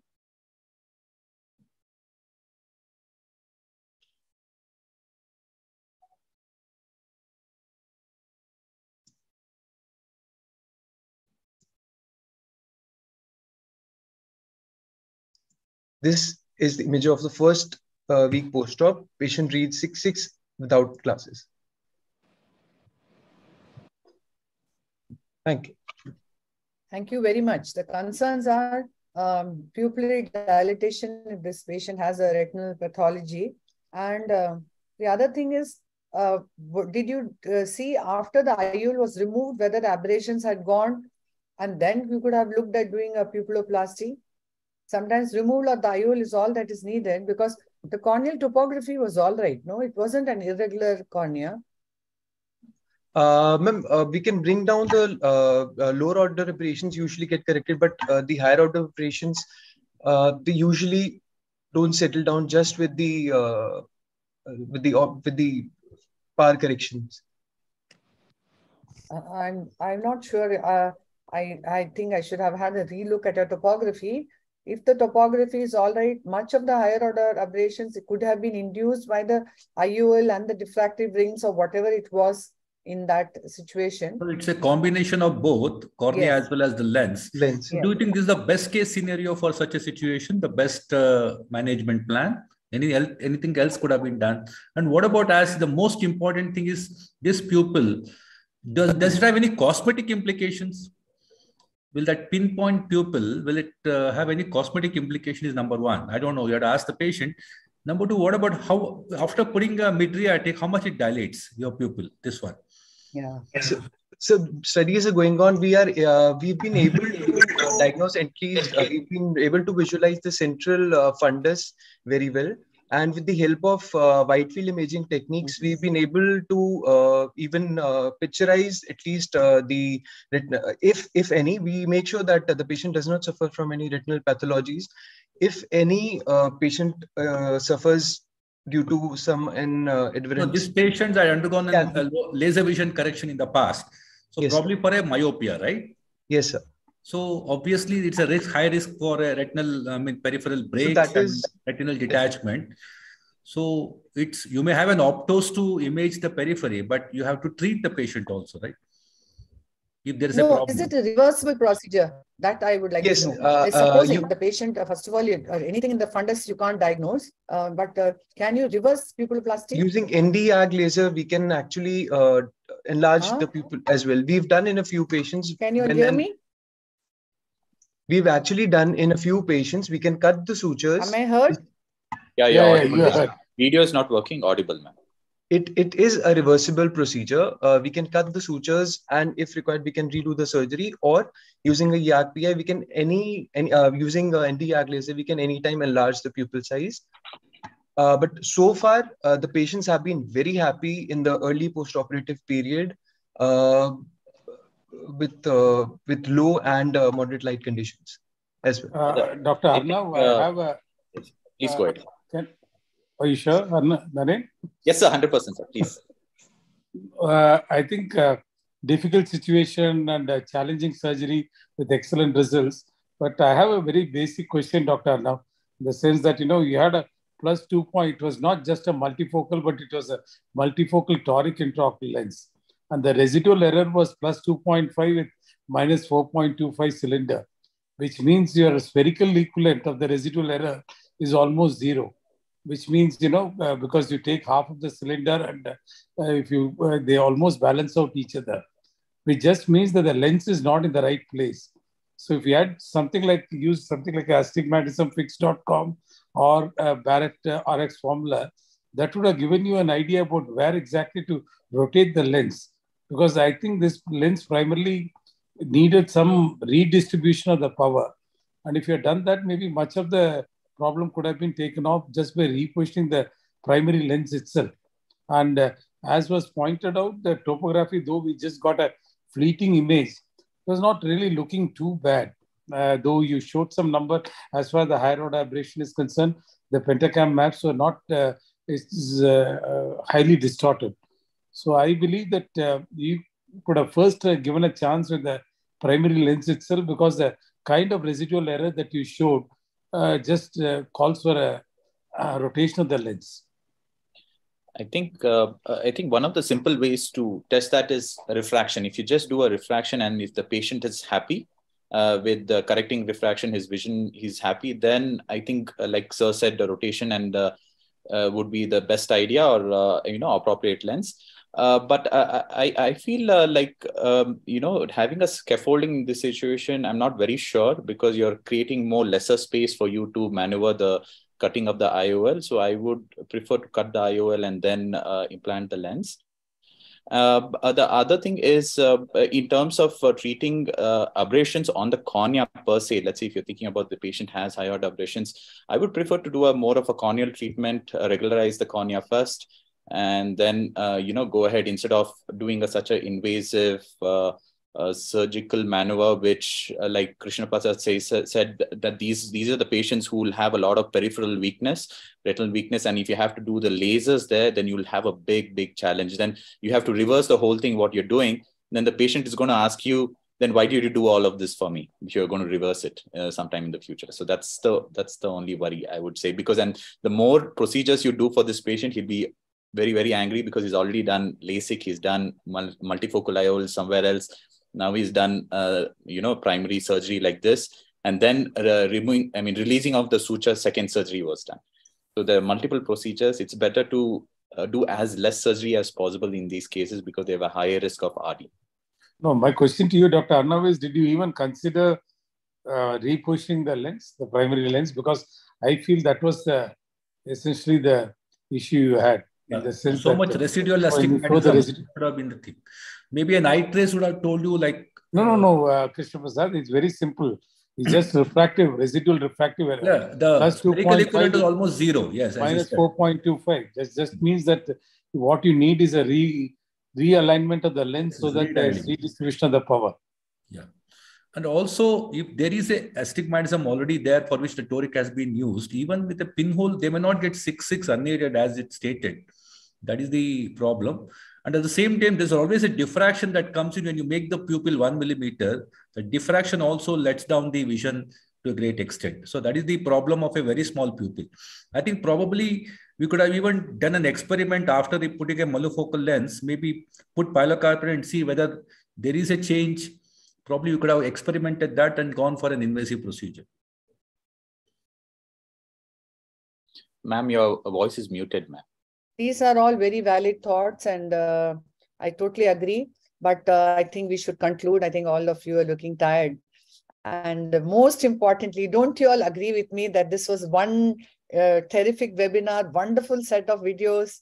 And, you know, I wish I can keep repeating you all as an expert panel, because all of you all were so energetic and wanting to give answers, and so many right answers.